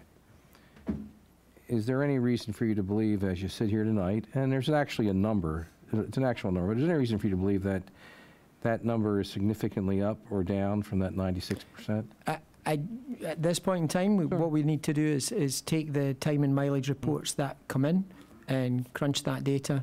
And yes, that is still a manual kind of report and is a snapshot. But when we get that time and mileage data back, that's when we'll know what it looks like. And just as it was if I may interrupt you, just as it was a knowable number in February of this year, it can be a knowable number in November of this year. Sure, yeah. Good. And when we get the time and mileages reports, that's data that will be compiled. Now, I wanted to ask you, when I reviewed the information in the number of routes that we have, what really leapt out at me were the number of special education routes we have. Now, whether it's enough, it's not enough, it's like 200. It's like the low is like low 200s, and we have 600 general transportation routes. Are those numbers approximately the same this year? And it doesn't have to be, I mean, those are pretty much in the ballpark. They are not dissimilar. So, but we, so for example, just recently broke up or created a new route for a non-pub school in Columbia, because we take a large group of students to there. We needed to basically split the route, and so that it was more manageable. So that creates a new route. So those numbers can fluctuate and change. But they're by and large relatively close. as you know, because while the call center may have been taking the calls of parents, you've been taking some of my calls, and you took one of my calls last week from Villa Crest Elementary School. And I'd been there a couple of weeks before, and one of the staff had a child that rode a particular bus and was concerned about overcrowding. And for board members, you heard David refer to, or Mr. McRae referred to, ridership surveys. And I had requested a ridership survey on a particular bus route because of concerns that the bus was overcrowded. And Dave was, said he'd conduct it and he'd be willing to share it. The results speak for themselves. There's only so many spots to sit in the bus, the size of the bus that it is, and it was a high school bus, and it was, 2 kids to a seat. And it turned out over, I believe it was 3 or 4 days that y'all did the ridership survey. We did 2 at the end of one week and 2 at the beginning of the next week. Now, it is true that, the winter sports are kind of ending, so who knows whether there'll be some kids who aren't staying after school instead who may now be riding the bus. But in that instance where, in fact, a couple of stops had been collapsed, I think on like Park. There were 2 of them, Canterbury, and I want to say another one was, I want to say Park Drive in Windsor and Canterbury. There were 2 of them there that ended up being collapsed. It actually turned out that there, at least on the numbers, the ridership survey indicated that there were additional seats on the bus that weren't being occupied. Now, it's only one route. We have 600 general transportation routes, so you can't sort of draw any conclusions from a single route. However, if you all have questions about overcrowding in a particular bus, it's not unusual for the Office of Transportation to do a ridership survey in a given time. Mr. Rich, let me ask if I can just continue to move around. Go ahead. Oh, thank you. Mrs. Miller. Yes, and then Mr. McDaniels had his hand up. We had input tonight, and since the beginning of the school year, and frankly, last school year and the year before that. Your mic, yeah. Thank you. Regarding transportation issues and expressing what some stakeholders thought were the primary causes. So, in your words, in short, what are the primary causes, top 1 or 2, that's causing these issues? So we, on any given day, we have, as has been talked about, X number of routes to cover. And so there can be any number of reasons that could mean that we have to have coverage for, any number of routes that are on any given day uncovered, whether that's that there's a vacancy, or whether we have long-term absence, or whether we have absences on any given day, so that we need to cover routes. That sounds like a shortage of bus drivers. No, so what I'm saying is that can fluctuate on any given day. So why we see if we have a service that doesn't operate well on a particular day, that could be because there's a fluctuation on any of those numbers. Again, we are continually recruiting to have more drivers brought into the system, but we are a large system, so there will be people that leave the system, that retire, and so we have to replace them. So even though we may hire, 20 drivers over a period of time, so that's a constantly topping up because we have people retiring or moving or going to another job, and that's understandable if that's the case. So number 1 is a shortage of bus drivers. There's a nationwide, it's talked about. So in is BCPS, that would also be the case. So again, I'm sorry, I didn't hear. A shortage of bus drivers. It's 3 pieces to that. It's a shortage of drivers, and we certainly have individuals who are out on long-term. They've had medical procedures or whatever the case may be, and they're out. And then, as Mr. McRae said, there's that other bucket of call-outs. Those are the ones similar to a teacher who's, and let's call out and we need subs. Those buckets have to be managed each and every day. The vacancies, you sort of know that number and you can deal with that, and we have 30 so right now, as Dr. Mayo may have indicated earlier. That number, we adjust that as we have classes, we recruit.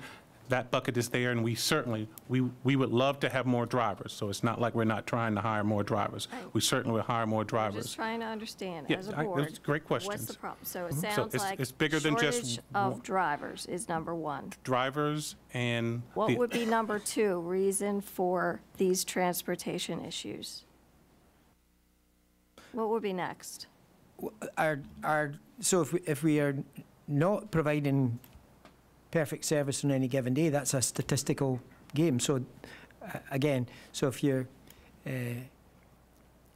looking at the, as Kevin said, the 3 tiers, if it's absences on any given day, there could be any reason for those absences. We looked at a week recently where that coverage fluctuation was up to potentially 20 drivers. So, and if you take an area like our southeast, for example, which I know Mr. Birch and many others, and Ms. Hen very familiar with the east side as well, in our Dundalk area, being short a reasonable number when the routes are so short themselves, you know, were many times those routes, if they were covered by somebody else, you wouldn't even notice. It's just another bus that came today because the timings are so tight. That's all that same issue about the shortage of drivers. So I can't let you go on because I know Mr. Gillis will be clocking me. Okay. And so you're using up my time. Okay. So Sorry. let me ask my next question. Is it accurate to say that the reorganization that occurred in the Office of Transportation, did that cost over $1 million? Was that, who could answer that? We can provide that through the superintendent. I would hate to throw a number out now. And can you describe what benefits have we reaped from that reorganization? I'll start with that. One of the things that we heard pretty consistently was lack of communication at the lots when questions came in. So now having staff there at the lots to address questions, as well as support for drivers when incidents may have happened, having additional management there to provide support, that has been one. One of the things, David may have a different number two, what you asked, than I have is, my number two, Ms. Miller, would be some of the actions that were taking place today with the contracts. Getting the radios on those buses, that's going to be huge for us because that's an efficiency that we can see real time when drivers have situations. We can get that information pretty quickly and can provide that information to schools and to the leadership that can say, hey, we need to contact parents and say this is going on. So that's an effort that we're appreciative of this board in moving that contract forward to help us in that process. Okay. And how much did we spend on the routing software over the last 3 years? We have that number, but I just don't know it off the top of my head. A lot, right? I mean, that would be a safe. No, we'd need to get you exactly what. It was purchased off the shelf. It was before I came to the system. So same here, right? And how effective has that been in your estimation? I think it has been highly effective from the standpoint of our drivers and routing assistants before did a yeoman's job, but making any adjustments, that was a manual process. At least now, it's still a manual process. It has human intervention. The system can help plot where students are, and then through the routing assistants, the routing techs, and the senior operations managers, they can make those choices in a faster or more efficient manner than before. And so we're trying to find ways to make a very difficult job more efficient and easier for our drivers. And certainly, I completely have heard the concerns of the gentleman who spoke earlier, and we want to show how, you know, the routing system is not like a rogue system that's just we're leading us blindly. It has human interaction. It is merely a tool that we use in order to be more effective. So I don't want to use more of your time. I'm sorry. Right. But the board has to consider cost versus benefit. Yes. So I understand your view on that. Yep. And how much do we spend on school bus maintenance? That fluctuates, but we had a contract tonight that was in the neighborhood of $2.5 million. That fluctuates. that's difficult to say because that was the outside work that we can't do in-house. But we have a full maintenance team at our lots that take care of the lion's share of most of our work. And we did have that in the statistics in the previous presentation, so I will get that for you. And so, and another question that you can provide later, how many buses do we own versus contract out? And I guess also drivers as well. Yeah. So if you could provide that later. Sure. And a follow-up to that is, are we moving then towards completely contracting our bus service out? That is not currently where we are. We have we're primarily employee-driven buses, but we have contracted routes to help with the national driver shortage. We use contracted routes. In some respects, we use it because it helps supplement some of the routes that we have. So that's not a direction that we have been heading on, but we use contracted routes to help supplement some of the work that we do to make sure that we can drive our efficiencies. Okay, and what are the pros and cons to contracting out versus in-house? Well, if you have a contractor route, we don't have to maintain that bus. We pay for every aspect of the service, whether that's the driver, whether it's the vehicle itself, the fuel, etc. It's all part of costed in. We don't have to house it. We have limited, obviously, parking space. We already have 11 lots. So if we were to increase our fleet drastically, we probably have to have increased bus lot space. So to a degree, sometimes contractors assist us in that way, that they bring a factor to it that is perhaps something that in a particular area we wouldn't be able to cope with. For example, one of our contractors in the area that works in the Hereford zone for us, we have a small lot there and they have a lot there too. So it actually is a nice marriage. And so. All right, Ms. Miller, this is your last question. And some follow-up to this, so that there's definitely pros. It might be a lot more inexpensive to contract out, but cons might be that it suffers in the quality of our. I won't say it's less inexpensive. We pay a premium to contract out. So you kind of pay that premium because you leverage all that cost through the contractor. I think what we utilize it for is, as some of our shortages, we use that to kind of fill some of the gaps that we may have. So I don't want to give you the impression that we think contracting is the better way to go, because I don't think we feel that way. I know from our research it hasn't showed that thusly. It's just saying that for a system our size and the magnitude of the students that we transport to and where they are, and how we can get them in the most effectively, we have to look at all aspects, and I think Ms. Henn said it earlier, we have to look at all aspects of how we deliver and find out what's the best way to do that. And sometimes that's with alternative sources, sometimes it's with one of our buses, sometimes it's with contractors. It depends on where the student needs are, where we have the lots, and where we have the students. And why are the routes changing constantly for drivers like the one driver testified to? Let's go on to the next question. Because everybody, there's 10 minutes is a lot of time. I've got more, so you can come back to me. I'm sure everybody does. Mr. McDaniels and then Mr. Young. Yeah, I'll try to not to be redundant, but I'm just going to ask a similar question in a different way. Going back 5 or 6 years ago, the public couldn't email board members directly. And then when we turned that system on where parents could email directly, when school started at the beginning of the year, as a board member, we were inundated with emails when school started, and 90% of them had to do with some transportation-related issue, to the point where I even questioned whether it was a good idea to open it, because we were just bombarded. But then after a couple weeks of school, it died down. Things kind of settled down. Now this question is more, I think, more for Mr. Smith than Mr. McCray, because he hasn't had a perspective maybe.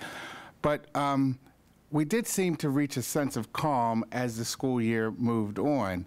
I was concerned when the bus driver that spoke earlier said that each week now seems like the first day of school week, where there's still the level of frustration doesn't seem to be calming down. And I guess my question is, does the software system that we're currently using give you the confidence? If you go back a couple of years when we weren't using, I guess, this routing, the same thing, and things seem to settle down, is this system going to be able to lead us to this, I guess, this calmer, where people have a better sense of what's going on? When you compare it, Mr. McCray wasn't here. That's why I thought maybe if you look back to other systems that we were using. The system is not the savior. The savior is the people. So the people are what make it work. The system makes it more efficient and we can do it quicker. Okay. The issue that the gentleman spoke about, which was passionate, and I believe every word he said, was less system related. It was more so when those 3 buckets that I told you about, our staffing fluctuate and we have high numbers. For example, if we have 50-some call-outs in a day, what that is, let me tell you what this means for Mr. McCray.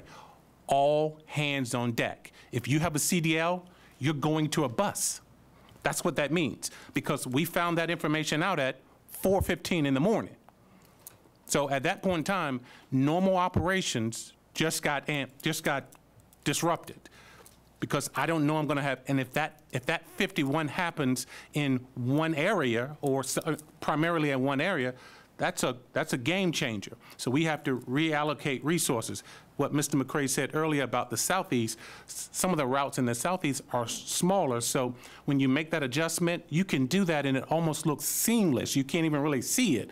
But in the Northeast and the Northwest, those are areas that are pretty expansive as it relates to space. So giving part of that route to somebody else, that's disruptive. So what the gentleman was referring to was, when we have call-outs like that, we have to deliver students. So at that point in time, you may not necessarily get your regular assignment. You may get your regular assignment and something else, because we have to, we don't have the ability to say, we just won't do it today. We have to deliver. So that's why I'm saying that I don't know if that was totally the system. That was some of the, we have to get personnel where we need to do in order to make the delivery happen that day. But those same challenges were occurring 5 years ago also with, and I'm just not understanding why it might be more complicated now than it was. Or maybe it's not, maybe the same kind of challenges.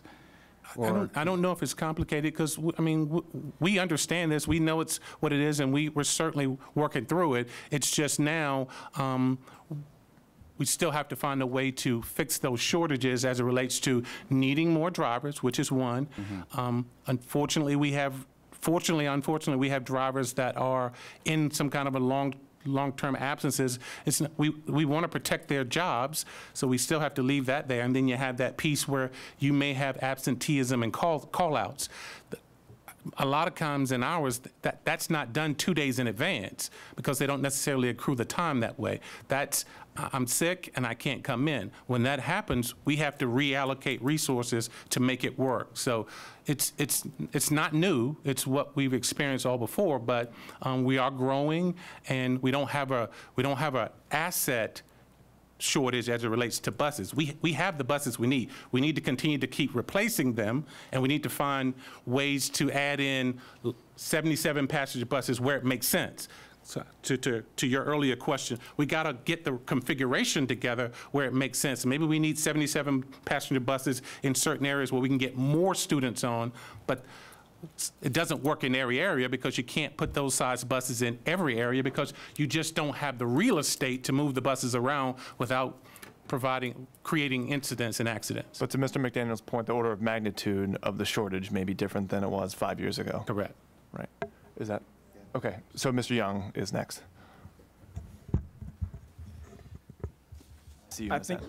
I think you've probably answered part of my question, but I'm going to throw it out there again anyway. In the document you provided us on Friday, it mentions, and reading directly, says, the OOT has recently faced staffing challenges, which have resulted in reduction of service levels on certain days in particular geographic areas of the county. So that's, as you said, the call-outs that you mentioned, and having to bring all hands on deck. And what areas of the county is that more prevalent? It depends on the day. It depends on what time, but as my other comment, earlier comment, sometimes it's more impactful in the two areas I mentioned because of the size of the routes. It's just harder to double them up. It's just when you double it up, you're almost assured that you're going to have some late routes. It may be different in other regions, but it's tougher there. So it's just kind of where they shake out because not all of the call-outs and the absenteeisms is going to happen in one place. It could be at all of our 11 lots. But when you start having critical mass at certain areas, in certain of them, it has greater impact than others. Okay, and you mentioned absenteeism. So do we have a big issue with absenteeism? I don't want to say a big issue. I'm just going to say unfortunately for us, when we have absenteeism, it's real. It's like not having a teacher in a classroom. And in the school, maybe the principal can cover that or the AP. For us, if you don't have a CD, you can't cover for me. So it has a little bit different effect. So when that happens, our resources start running bare about what options we have available, because every able body is a term, but it should be every able body who has a CDL and who's been properly trained to be on a bus. Certified. Certified. So that's why it starts getting complicated. So I don't want to say we have rampant absenteeism. I'm saying that when we have high days of absenteeism that we've had in some of the most recent months, that gets pretty impactful. The month of September, for some reason, we had very few. And those days were we didn't have some of the stress levels we have now.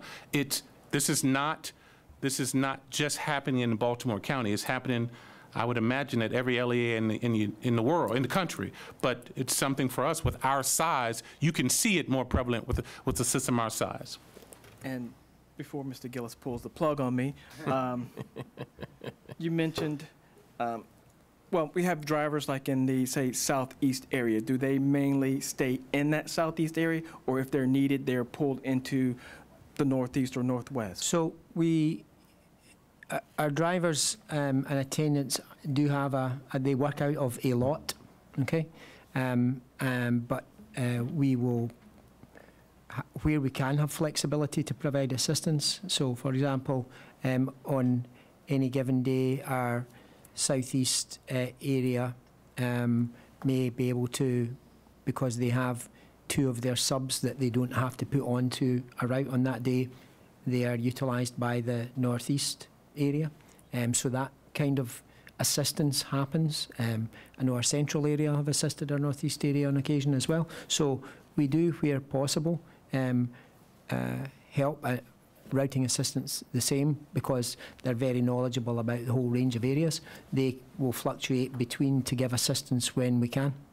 Okay, and not a question, so I don't expect an answer tonight, but one thing that has been brought to my attention deals with our ESOL and our homeless students, and that particularly like with our ESOL students, they may go through the Welcome Center, they will get assigned a home school, but they've experienced a delay in getting a bus assignment or transportation assignment. Therefore, they have a home school, but they're not in that school immediately, so they're racking up absences. So just kind of what is the process? I know you mentioned earlier with new students coming in, you can get them on the next day, but I know our ESOL and homeless students provide a different and unique challenge, particularly where our homeless student could be in the Dundalk area, but they're assigned to be in the Reisterstown area. So you're correct that our ESOL and our displaced students, it's not regular, so you can't just throw them into the system and it gives them a bus stop, because it's an irregular set of circumstances. So they are manually placed when it comes to how that transportation is put together. So we still have a goal of doing that in 5 days. So that's to get people into a route that takes them to that. Now, a lot of our ESOL programs, as you know, spread over particular areas. We're usually able to get our ESOL students on. Sometimes our displaced students, it's a bit more challenging, but again, we have those goals to get them placed within that time. Okay, 5 days. Yep. Okay. Yep. Thank you. That's our goal. Thank you, Mr. Chair. I just wanted to take a moment. I'm sitting and I'm listening, and I just want us to be sure that we're understanding the full picture here, because I know that our team, they're being very responsive to what's being said and to some of the concerns. I'm certainly sensitive to the fact that we have pockets that we absolutely need to address. We have pockets in the Northeast. We have pockets in the Northwest that need to be addressed. I'm concerned about some of the narrative that's being shaped in terms of having this broad scale or a problem with transportation. And I say that because, and not to minimize or diminish any of the concerns that are brought here. We take every concern seriously, and we take every vacancy that we have seriously as well. But we transport 81,000 children twice a day. We have 808 buses on the road every day. And again, I'm not tone deaf to what some of the concerns are. But I also want us to keep in mind that we've had 30% fewer calls this year, as we've noted to the board before, than we had last year.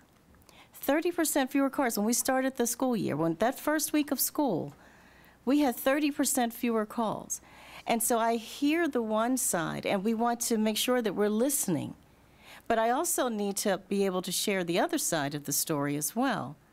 That 30% fewer calls, if the problems were as prevalent system-wide in every area as being kind of shaped here, this room would be standing room only.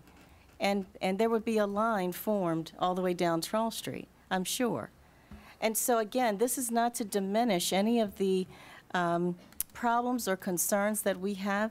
We know we have pockets to address. We know that we do have some vacancies. We do know that we have recruitment fairs, and we're trying to make sure that we have bus drivers on tap every single day to get our kids to school. And guess what? They get to school. And so we do know that we have individual issues to address, we have individual concerns, and we have pockets in certain areas that are worse than others. So we're not saying that we don't hear that, we absolutely do. But system-wide, I just think that I believe that our bus drivers are doing a great job of getting our kids to school on time, our routing assistants, our assistants as well. They do a great job of getting our kids to school and getting our kids to school on time. And so I just have to offer the other side of the story that I'm not hearing here tonight. Again, not to diminish or to minimize anything that was said or any of the questions that are coming up. I think these are good questions that should be asked. And we should continue to ask the questions. Our team can tell you, I ask these questions all the time, and certainly we're gathering information for the board and for the public so that we can get better and so that we can have a system. This transportation piece is an enterprise in itself. And so we just want to make sure that the enterprise, this transportation enterprise, is effective, that it's efficient, that it is supportive. And so we're going to continue to work in that vein. I just wanted to take a minute just to share the other side. So we're sneaking up on an hour. We might have even passed an hour. We had a half an hour allocated for this topic. It's a fertile topic for discussions, obviously a fertile topic for questions from everyone. But let's see if we can have maybe a couple of minutes each from whoever else has a question or two so we can move on and keep on our agenda. Mrs. Causey, Mrs. Henn, Mrs. Miller, in that order. Thank you. Ms. White, when you refer to 30% fewer calls, what time frame is that? That was the first week of school. That was in our first week of school. Yeah. Okay, so the first week of school, we also had 10 schools that were closed for 3 days for lack of air conditioning. So is it that you had extra buses and bus drivers to move around, and so perhaps that was the reason why? What I would like to see is a week-by-week evaluation of the timeliness of us getting our students to school. And we're supposed to be the board that flies at 30,000 feet, so I didn't feel that it was my job to create the blank management report that should be brought to us tonight so that we can understand the trends of what's happening with our students for their safety and for their academic achievement and for equity. Are our special needs students missing more instruction time than other students? These are questions that we need to answer. This is information that you should have in reports that you should be reviewing, and that it should not be any question I need to ask for you to bring those reports to the Board of Ed. So I would like to see a robust management report on transportation around those issues. Instructional time, safety for our students, which includes overcrowding on buses. We know that when kids are nestled up next to each other, guess what? The elbows start flying, and then we're talking about safety issues with students in altercations on the buses. So those are things that we know. And we need to understand not just the first week of school, but we've been in school for several weeks. So what are the trends? Where do we need improvement? We're coming up to the budget cycle. This board and this new board that's coming should have the information in front of them to say, do we need to give you more staff? Do we need to give you more funding to pay the bus drivers more, to get them to stay, to get them to come? Those are the pieces of information at a high level that this board needs to know to reallocate the budget as necessary to give you the support that you need. And I'll say this as my final comment. When we hear complaints from our parents about the buses, it's about the timeliness or the crowdedness. They love their bus drivers. They love the bus attendants. So this is in no way anything negative about them. We know that staff are working hard, and we know that the bus drivers are driving buses because they like to be with our little people. You know, we heard it tonight. They love our precious cargo. So we just want to make sure that we give them the management, the support that they need to do the job they want to do, which is to take our kids safely to and from school. Mrs. So thank Henn. you. Thank you. Well, Ms. Causey expressed that much more articulately than I could, but I want to emphasize and clarify that by asking questions, there's no ill will here. You are hearing our frustration, and that frustration we are echoing on behalf of our community because they're frustrated. Again, this is not the drivers. This is not a people issue. We know we've got amazing people who work very hard every day to get our kids to and from school safely. That is not the issue here. If there's one question that I think all of us around this dais would ask, it's what do you need? And we are trying to get to the root cause of the timeliness and the overcrowding. And Ms. Miller asked it, what do you need? That's all we're trying to get to so that we can plan appropriately, we can budget appropriately. We're just asking that it really boils down to that. So I wanted to emphasize that. I've got some more specific questions. I'll submit those in writing. The intent was not to put anyone on the spot. I agree with Mrs. Causey. The new board needs a management report with some of these metrics tracked on a regular basis to tell the good news as well as show the areas for improvement. We know there's areas for improvement across the board. We're not trying to single out transportation here, but we know there are issues. We hear it from the community, and we want to make sure that you have the resources needed to address those. So my last statement is more of a comment than a question, and to just emphasize we know we're doing a great job, and we know there's room for improvement, but let's work together to address that because we've got issues that are underlying. They've been ongoing for years. They seem to have gotten worse this year.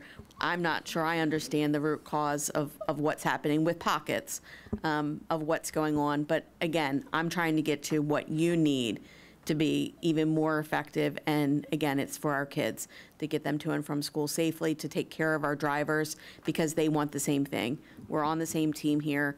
Please work with us to make that happen. Mrs. Miller. I'm going to fly through my questions here, so if it's something you need to provide answers to later, just say later and I'll move on.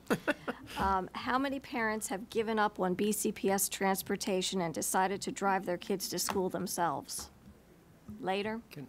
Okay, I have several questions from that I received from BCPS transportation staff that I want to give voice to.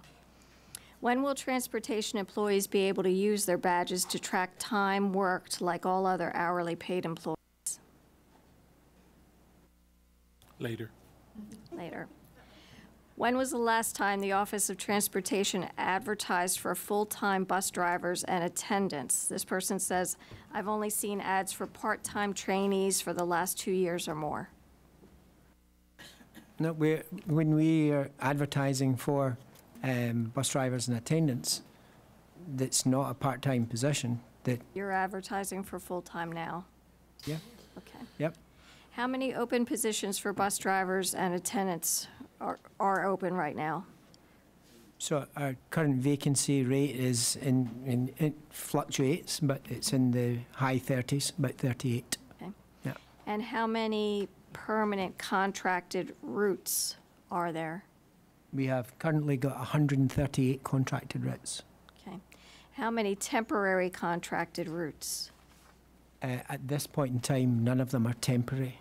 Okay. So we have one or two that they're, like this week, one of our contractors said, we can help you out this week to help cover. I wouldn't even count that as temporary. That's just, yeah, we can help you out for a week. Okay.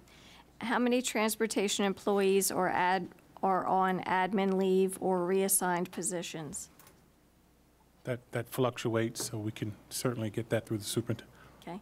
How much overtime was paid this year and last year by the Office of Transportation? And who received overtime? Later. Or the number of employees who received? Later. The concern that has been expressed is one of favoritism in the Office of Transportation. Is there a training manual for routing assistance? I think we're going to have to put the rest of these in writing. Let me just fly through these. I Well, have then not just- even had the same amount of time as people Okay, so- preceding me. Is there a training manual for routing assistance? For routing assistance as such, not for that routing assistant position. Dispatchers? Training manual for dispatchers? Not a manual as such that we would, that I can say, here you go. There is, or there No, isn't? I don't have that as such. For at bus this time. drivers and attendants? Is there training? Is there any kind of training? Yeah, absolutely, Okay, yeah. thank you. Full- I think the record ought to be clear. For bus drivers and attendants? Yep, that manual manual? is being finalised now. It used to exist, and we are recreating it as we speak. How many open positions for school bus driver trainers? At this point in time, we just had a retiring, someone just retired, and one of our trainers was promoted into a new position. So we have two. No vacancies in No, that? we have 2 vacancies for And our have they current been level, posted? and Okay, Mrs. Miller, you had twice as much time as your prior two I want to give voice to board members. I want to give voice to our Yeah, employees. so you can do it in writing, we'll post it. Okay, Mr. Stewart, and then Mr. Virch. So thank you. So just as a preliminary comment, Dr. Brown, this might be an area that we could provide or use our data dashboards to provide additional information to a public that I think needs the right story to be, the accurate story rather, to be told to them. And then, gentlemen, if you don't mind, could you just share a little bit of information about, I think, what was provided earlier in building contracts about pay and about the differences between private contractors and what is offered there between what we offer? We could get Dr. Mayo back as well. I think it's important as we talk about shortages that the public has an understanding of how we are trying to address that, including pay increases. Our current rate of pay is $15.73 to $22.42 an hour. After 8 years of service, you have a longevity step as well. So we have some drivers the range can go from $15.73 to $28.99 per hour currently. January 1st, when everyone will receive their COLA, it will go from $16.20 per hour to $23.09 per hour. And when you include the longevity, it will go to $16.20 to $29.86 per hour for our drivers. What's the hours? 40 hours per week. 40 hours per week. Yes. And then we also have to take into consideration when you're looking at other LEAs or contractual drivers, they may not guarantee the 40-hour work week. They may not provide the retirement plans, health care. So you have all those different variables to take into consideration. That we provide, that they yes, don't they may not necessarily provide. Correct. Okay. And then as it relates to our mechanisms and our strategy for recruitment, can you talk to us about the upcoming career fairs? Can you talk to us about some of your efforts in that regard, which I don't think we've heard about yet? As far as recruitment activities, and I also let David chime in, and I have Ms. Lowry coming as well, who's over recruitment and staffing. We have recruitment events at a minimum once a month throughout the county. We also work with workforce development. So there are various opportunities that are available. You also have to keep in mind that with the drivers, it's a very intensive training process. So in some cases, we actually lose drivers during that time period simply because they're anxious to get started with their work, and then they find out other opportunities. Or they may get their CDL through Baltimore County Public Schools, and then they move on somewhere else with better pay, maybe not for all the perks with the benefits, but they move on because of the better pay, and they've already because received they see their a CDL. larger per hour figure, Correct. in other words. Now looking at the long term. Right. So those are different variables that you have to take into consideration. Ms. Lowry, would you like to add anything as far as with And recruitment then efforts? Mr. Stewart gets one more question, we go to Mr. Virch. You're okay? Okay. She's okay. Is there anything that we need to know as a board tonight to provide clarity on our efforts as it relates to driver recruitment and retention? We certainly need more drivers, and we will continue to recruit more drivers. I think that Dr. Mayo made a great point. The process for getting through those 3 phases, it's not always fast. It's not like you come in, fill out an application, and you're driving next week. We've got to go through a host of training to make sure that they are skilled and trained to be on that bus to take care of individuals' most prized possessions. So it's just a process, and a host of things can get in the way during that process that sometimes are out of our control with other competing interests related to jobs. Great. Mr. Virch and then Mr. Young. I took a look at that presentation from earlier in the year, and for FY 2017, the maintenance costs were $5.8 to about $6 million, and most of that's technicians' salaries. And the other, most of that are for parts. Makes sense, it's a maintenance budget. Secondly, with regard to advertising, one can simply go around the Beltway and go to the right by the Providence lot and look at the sign that's out there. Drivers wanted. It's a beautiful sign, by the way, and it's in color. Thirdly, I want to talk about one of those pockets, and you know the pocket I'm talking about, and it's our brown bus at our Villa Cresta. And I'll just, because I am on the clock with Ed, I'll just tell you. Yes, you are. In my 3.5 years on the board, I've had de minimis calls regarding transportation. It doesn't mean there aren't transportation issues, but I've had de minimis calls. Very, very few. I've had very, very few emails as well about transportation in our 6th district. But what I have, I've either rode a bus, I've gone to the bus stop, and one of the pockets is this brown bus for our Villa Cresta. I'm standing at the corner of Ligonor and Old Hartford Road. A parent in an SUV pulls up, puts the window down, and says, that brown bus for Villa Cresta that has the stop here, that's always late. Now, I had a parent acknowledge that there had been some improvement in consistency, but when I was there Friday, as you know, because I called you from the bus loop, that's a pocket that I would ask that you please take another look at. There you are. Thank you so much. Mr. Young, and then Ms. Adekoya. Just really quickly, I mean, Dr. Mayo, you mentioned the longevity step. So what is the average tenure, for lack of a better word, of our bus drivers? We would have to take a look at that information. I don't know exactly Later. off the top. So Okay. All right, thank you. I mean, Ms. Adekoya. So in such a growing county, in a sense, I know, okay, from last year to this year, you had 113,000 students, and this year you have like 115,000. And you're catering to 81,000 per bus route.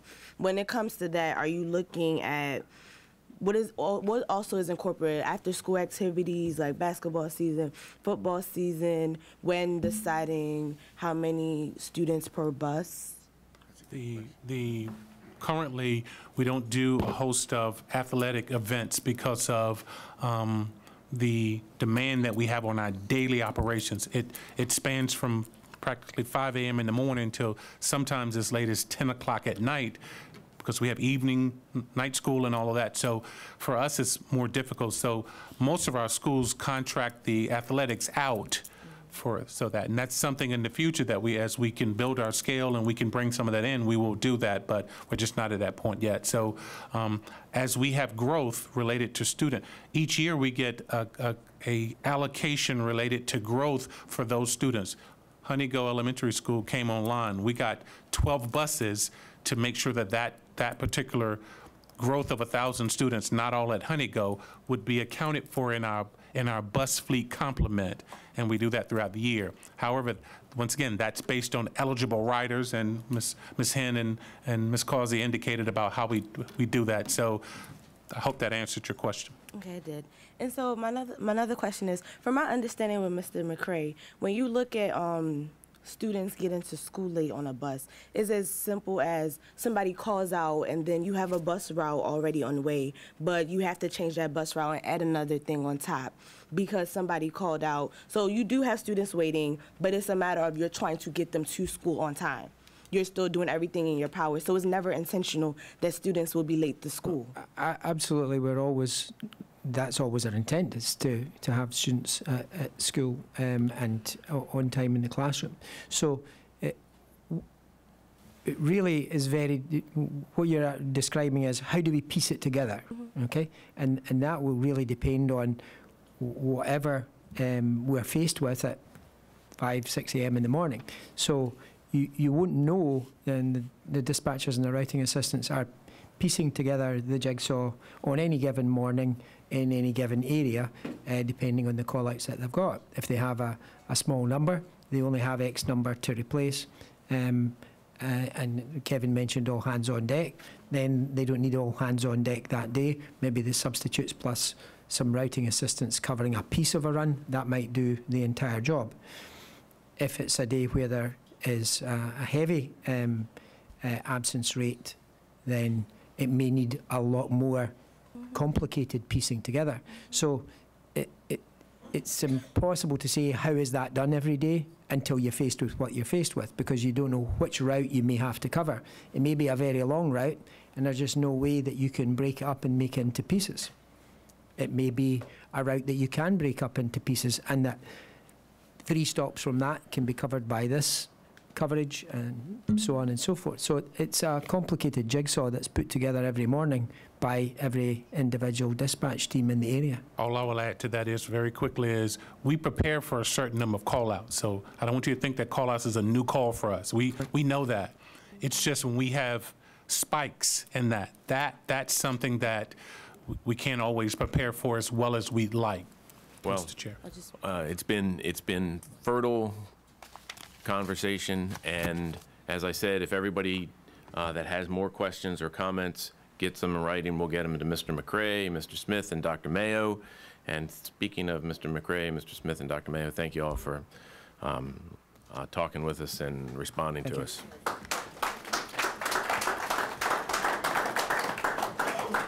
Next on our agenda is item R, which is board member comment time. We'll start with Mr. Young.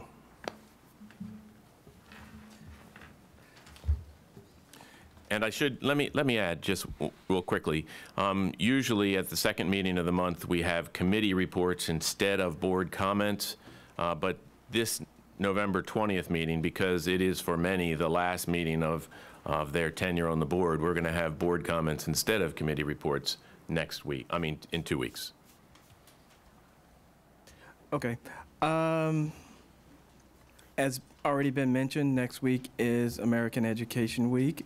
I recommend parents go to your child's school, see what they're learning. If you come across something that troubles you, I would advise you to talk with the school administration, but also come with ideas to help and not just problems. Next week also, well, on Sunday is Veterans Day, so to our children who have parents who are veterans, I say to those children, thank you for allowing your parents to serve. Mrs. Eaton. I got a lot to say. No, later. I'd just like to thank Mr. Gillis and Ms. White for putting transportation on this week's agenda, since it has been an issue for some time now. Thank you very much. Mr. Virch. Thank you, Ed. Just wanted to extend, if I could, congratulations to Florence Falatko, who's a mathematics teacher at a school that some students from our 6th district attend. It's Cromwell Valley. She was one of 104 teachers across the country to be recognized with a Presidential Award for Excellence in Mathematics and science. Florence was a hedge fund trader. She is a graduate of Towson University, and she took time off to raise her son. She's volunteering at a school, and the principal sees her and says, hey, you be a good teacher. And so Florence goes to Towson University. She gets a Master's of Arts in Education, and she gets hired right out and goes to teaching. And 15 years later, now she is one of our really, really good mathematics teachers. And she has the kids doing like mock stock portfolios and things like this to make it real for the kids. And she has this great quote that I think a lot of our teachers would appreciate. You're still teaching the standards, but it's real. And we all know if it's real and it matters to us, it makes a difference. And I think that applies to a lot of teachers. Secondly, Art for a Cause, once again at our Golden Ring Middle School. The cause was breast cancer. The Career Teacher of the Year there, Miss Gibson, does an excellent job with her staff. Just a fantastic event. If you get the chance to go, you should go, because there is a new narrative being written at our Golden Ring Middle School. I was also able to go and do a trunk or treat event over at our Pleasant Plains Elementary School. I was one of the judges of the trunks. The candy being given out was blue pumpkin certified, as you know, not allergic to the kids. Fantastic event, a lot of positive energy. Joyce, the principal there, does a fantastic job. If you get a chance, you should definitely find your way there. Next week, American Education Week, I'm going to go to the schools. 3 of the 4 schools that I went to as a student in the system. I'll be at Hawthorne, and I'll be at Stemmers, and I'll be at our Kenwood. It's going to be a blast. If my fellow board members have time, please get out to the schools in your district. Mr. McDaniels. Thank you. I just wanted to mention briefly a wonderful event I attended just more than a week ago at Catonsville Middle School, where their Boys to Men Club had their tie ceremony, and it fit very well with the Star video that we saw, where it's a very proactive effort to change the school climate, where you had some of the young men that used to maybe be disruptive a couple years ago are now very much advocates for creating a very nice climate at Catonsville Middle School. It was also a wonderful collaboration between the PTA, the staff. We have volunteers on the staff at Catonsville Middle that spend their time with these young men, but then you also have community members that participated in the program. So it really showed Team BCPS, again, a very positive, proactive effort, and I was very glad to be a part of it. Ms. Adekoya. In honor of November and giving thanks as well as reflecting, I just want to say thank you to everyone that works day in and day out to make the system run, from the superintendent to the board, stakeholders, operations, and administrators, teachers, parents, communities, and of course the students. We are not perfect, but our ability to continue to try each and every day, we are willing. Thank you, Mr. Stewart. Thank you. First, I just wanted to say, Mr. Gillis, that your comments from earlier were I think well said, and we would do well to be as positive as we can be to recognize the blessing that it is to be at this point of service in our lives, rather than to be negative and cynical and filled with scoffs and sighs and sarcasm, that we have a really unique opportunity, those of us who are involved, to serve, and that's been a fantastic journey for me, at least. I do want to thank Ms. White and her team for BCPS Works. I think that is another hallmark of your style, which is innovative and creative and problem solving at bottom. You know, this is what success looks like. It goes under the radar quite a bit, but this is happening, and it's happening because of good thinking and creative thinking. And then finally, I want to say that this Saturday at Hillcrest Elementary, doors open at 9:30, but there is a ceremony starting at 10 for one of our own, Mike Bowler, as a remembrance ceremony of his many years of service, even before he came on the board to this community. Thank you. Mr. Uhlfelder. I'll pass. Very good. Mrs. Causey. Later. Later. Thank you, Mr. Chair. I'm also looking forward to American Education Week. I also want to wish well our athletes that are continuing to compete in championships in the coming days. And I also want to acknowledge Veterans Day and appreciate the service of our military that protect and defend our freedoms, including our election process. In that regard, I'm truly humbled by our amazing success in this historic first election for Board of Education members in Baltimore County. We can be proud to be Americans, where we can participate fully in our government, advocating at many levels, running for election, and voting. First, for me personally, I want to thank God for all my tremendous blessings along this journey. My husband, our children, my dad, and all the family and friends that have been amazingly supportive of me in my board service the last 3 years, and also in the recent campaign. I also want to thank my amazing team. They know who they are. That's for them. And I also want to appreciate all the friends and supporters, church family, and also just the amazing Baltimore County District 3 community.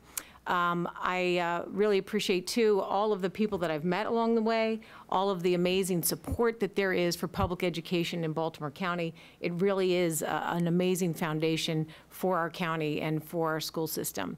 I'm also grateful along the way for support from elected officials in my service on the board and the support of my campaign, including County Councilman Wade Catch, Delegate Chris West, Senator Jim Broshin, and Comptroller Peter Francho. Last but not least, I'm grateful to Governor Hogan for having the faith and confidence to appoint me to the board 3 years ago, and I appreciate his continued support of public education. The landslide victory of our campaign sends a clear message that the time is now for the Board of Education to provide effective governance and oversight of Baltimore County Public Schools. The future of our children is too important to do anything less. I extend congratulations to all who had success in elections yesterday, and I look forward to working with all of those elected officials at every level to benefit our students, teachers, staff, families, and community. In addition to continued collaboration with my board member, Julie Henn, I am especially hopeful and excited to begin working with our newly elected Board of Education members, Lisa Mack, Cheryl Pasteur, Makita Scott, Lily Rowe, and Rod McMillian. Congratulations and welcome aboard.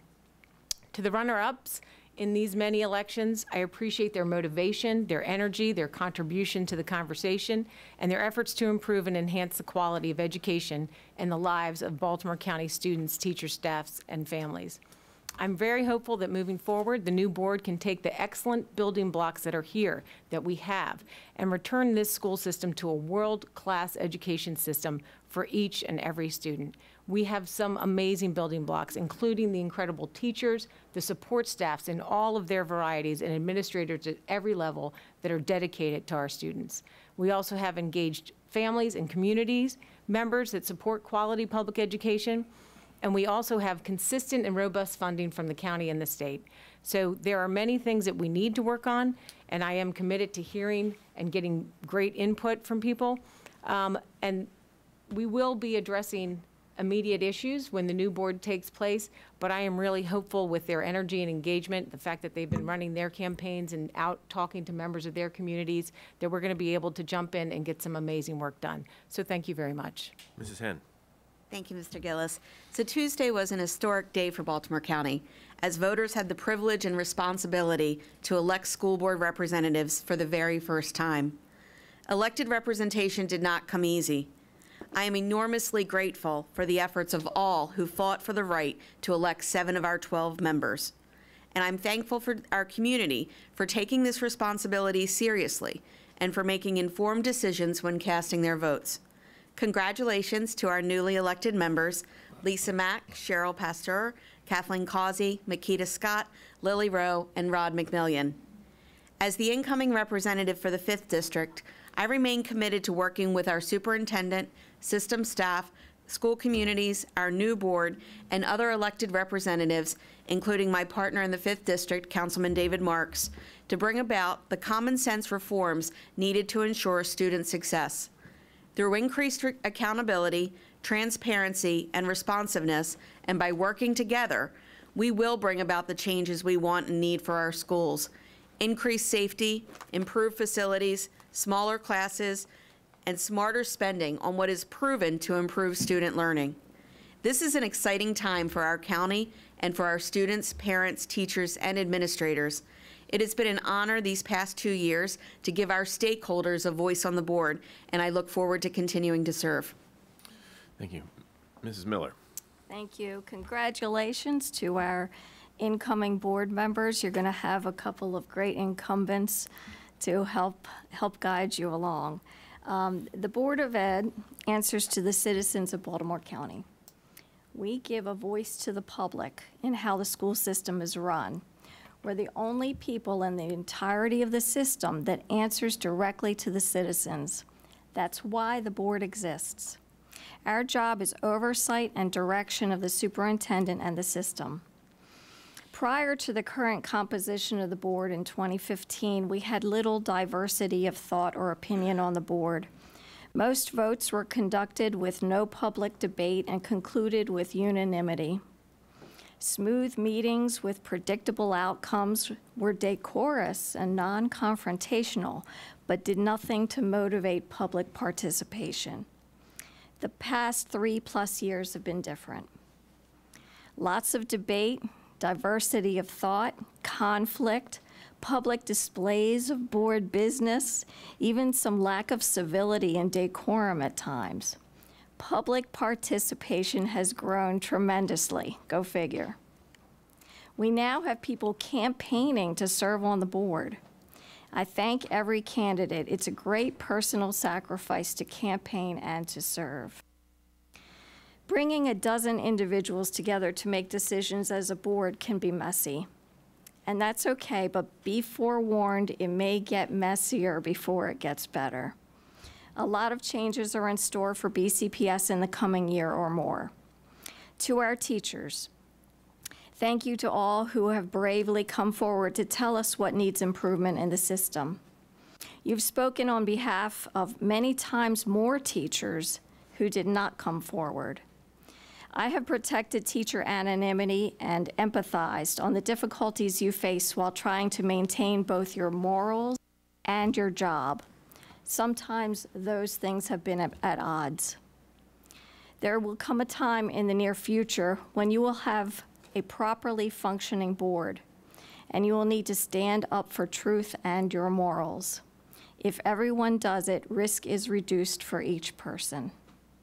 To the incoming board, we have paved the way for new possibilities, served as examples both good and bad, and lobbed the ball in the air for you. Serve with integrity, independence, humility, and backbone. Your decisions will impact hundreds of thousands of people in Baltimore County for years to come. Let this new board be the board that it's remembered and modeled after by other counties across Maryland and beyond. While it hasn't always been easy, it's been an honor to serve the public, the students, parents, and teachers as a member of the board. Thank you. Thank you. Mr. Hayden. Mr. Gillis, I've been very careful tonight to keep my comments to a minimum, but I have saved my time up, and I've been able to pare my comments down to about 45 minutes, Good. which should be okay with everybody Good. here, I'm sure. All in favor? That's not a votable issue. Check your rules. One of the things you find out being on the board is you get to listen and talk and find out lots of viewpoints that are different from your own. And that's really what it's all about. That's what we as citizens in this great country have to realize. We're here because of our diversity, because of our different ideas, because of different things that we want and we want to do. And we are blessed to be able to express these different opinions and express these ideas. Baltimore County, I've been here a while. Actually, I counted up, and from last time and this time, I've got over 14 years on the board now. I see somebody there nodding who I've seen for that whole time, and his wife. One of the things you get to is finding out what the county's all about, what the community's all about. And what it's all about is great people. People who talk to one another, who disagree with one another, and many times, not always, but many times find a way to agree. The one thing in my last quick closing remark is that, did you see him smile when I said that? Is that we have to remember in everything that we do, we have not good, but great teachers out there who make such a difference in our school system, and we are blessed for that. We've got a super staff out there. But the other thing that doesn't get mentioned as often, we have this unbelievable group of kids. These kids are the bottom line. That's what we're all about. That's why we're here. We are here to say, how can we make these kids the best that they can be? That's our job. That's our challenge for the new board members. Remember that. What can we do to make these kids the best that they can be? With that, Mr. Gillis. Thank you, Mr. Hayden. Our next meeting is November 20th. We're adjourned.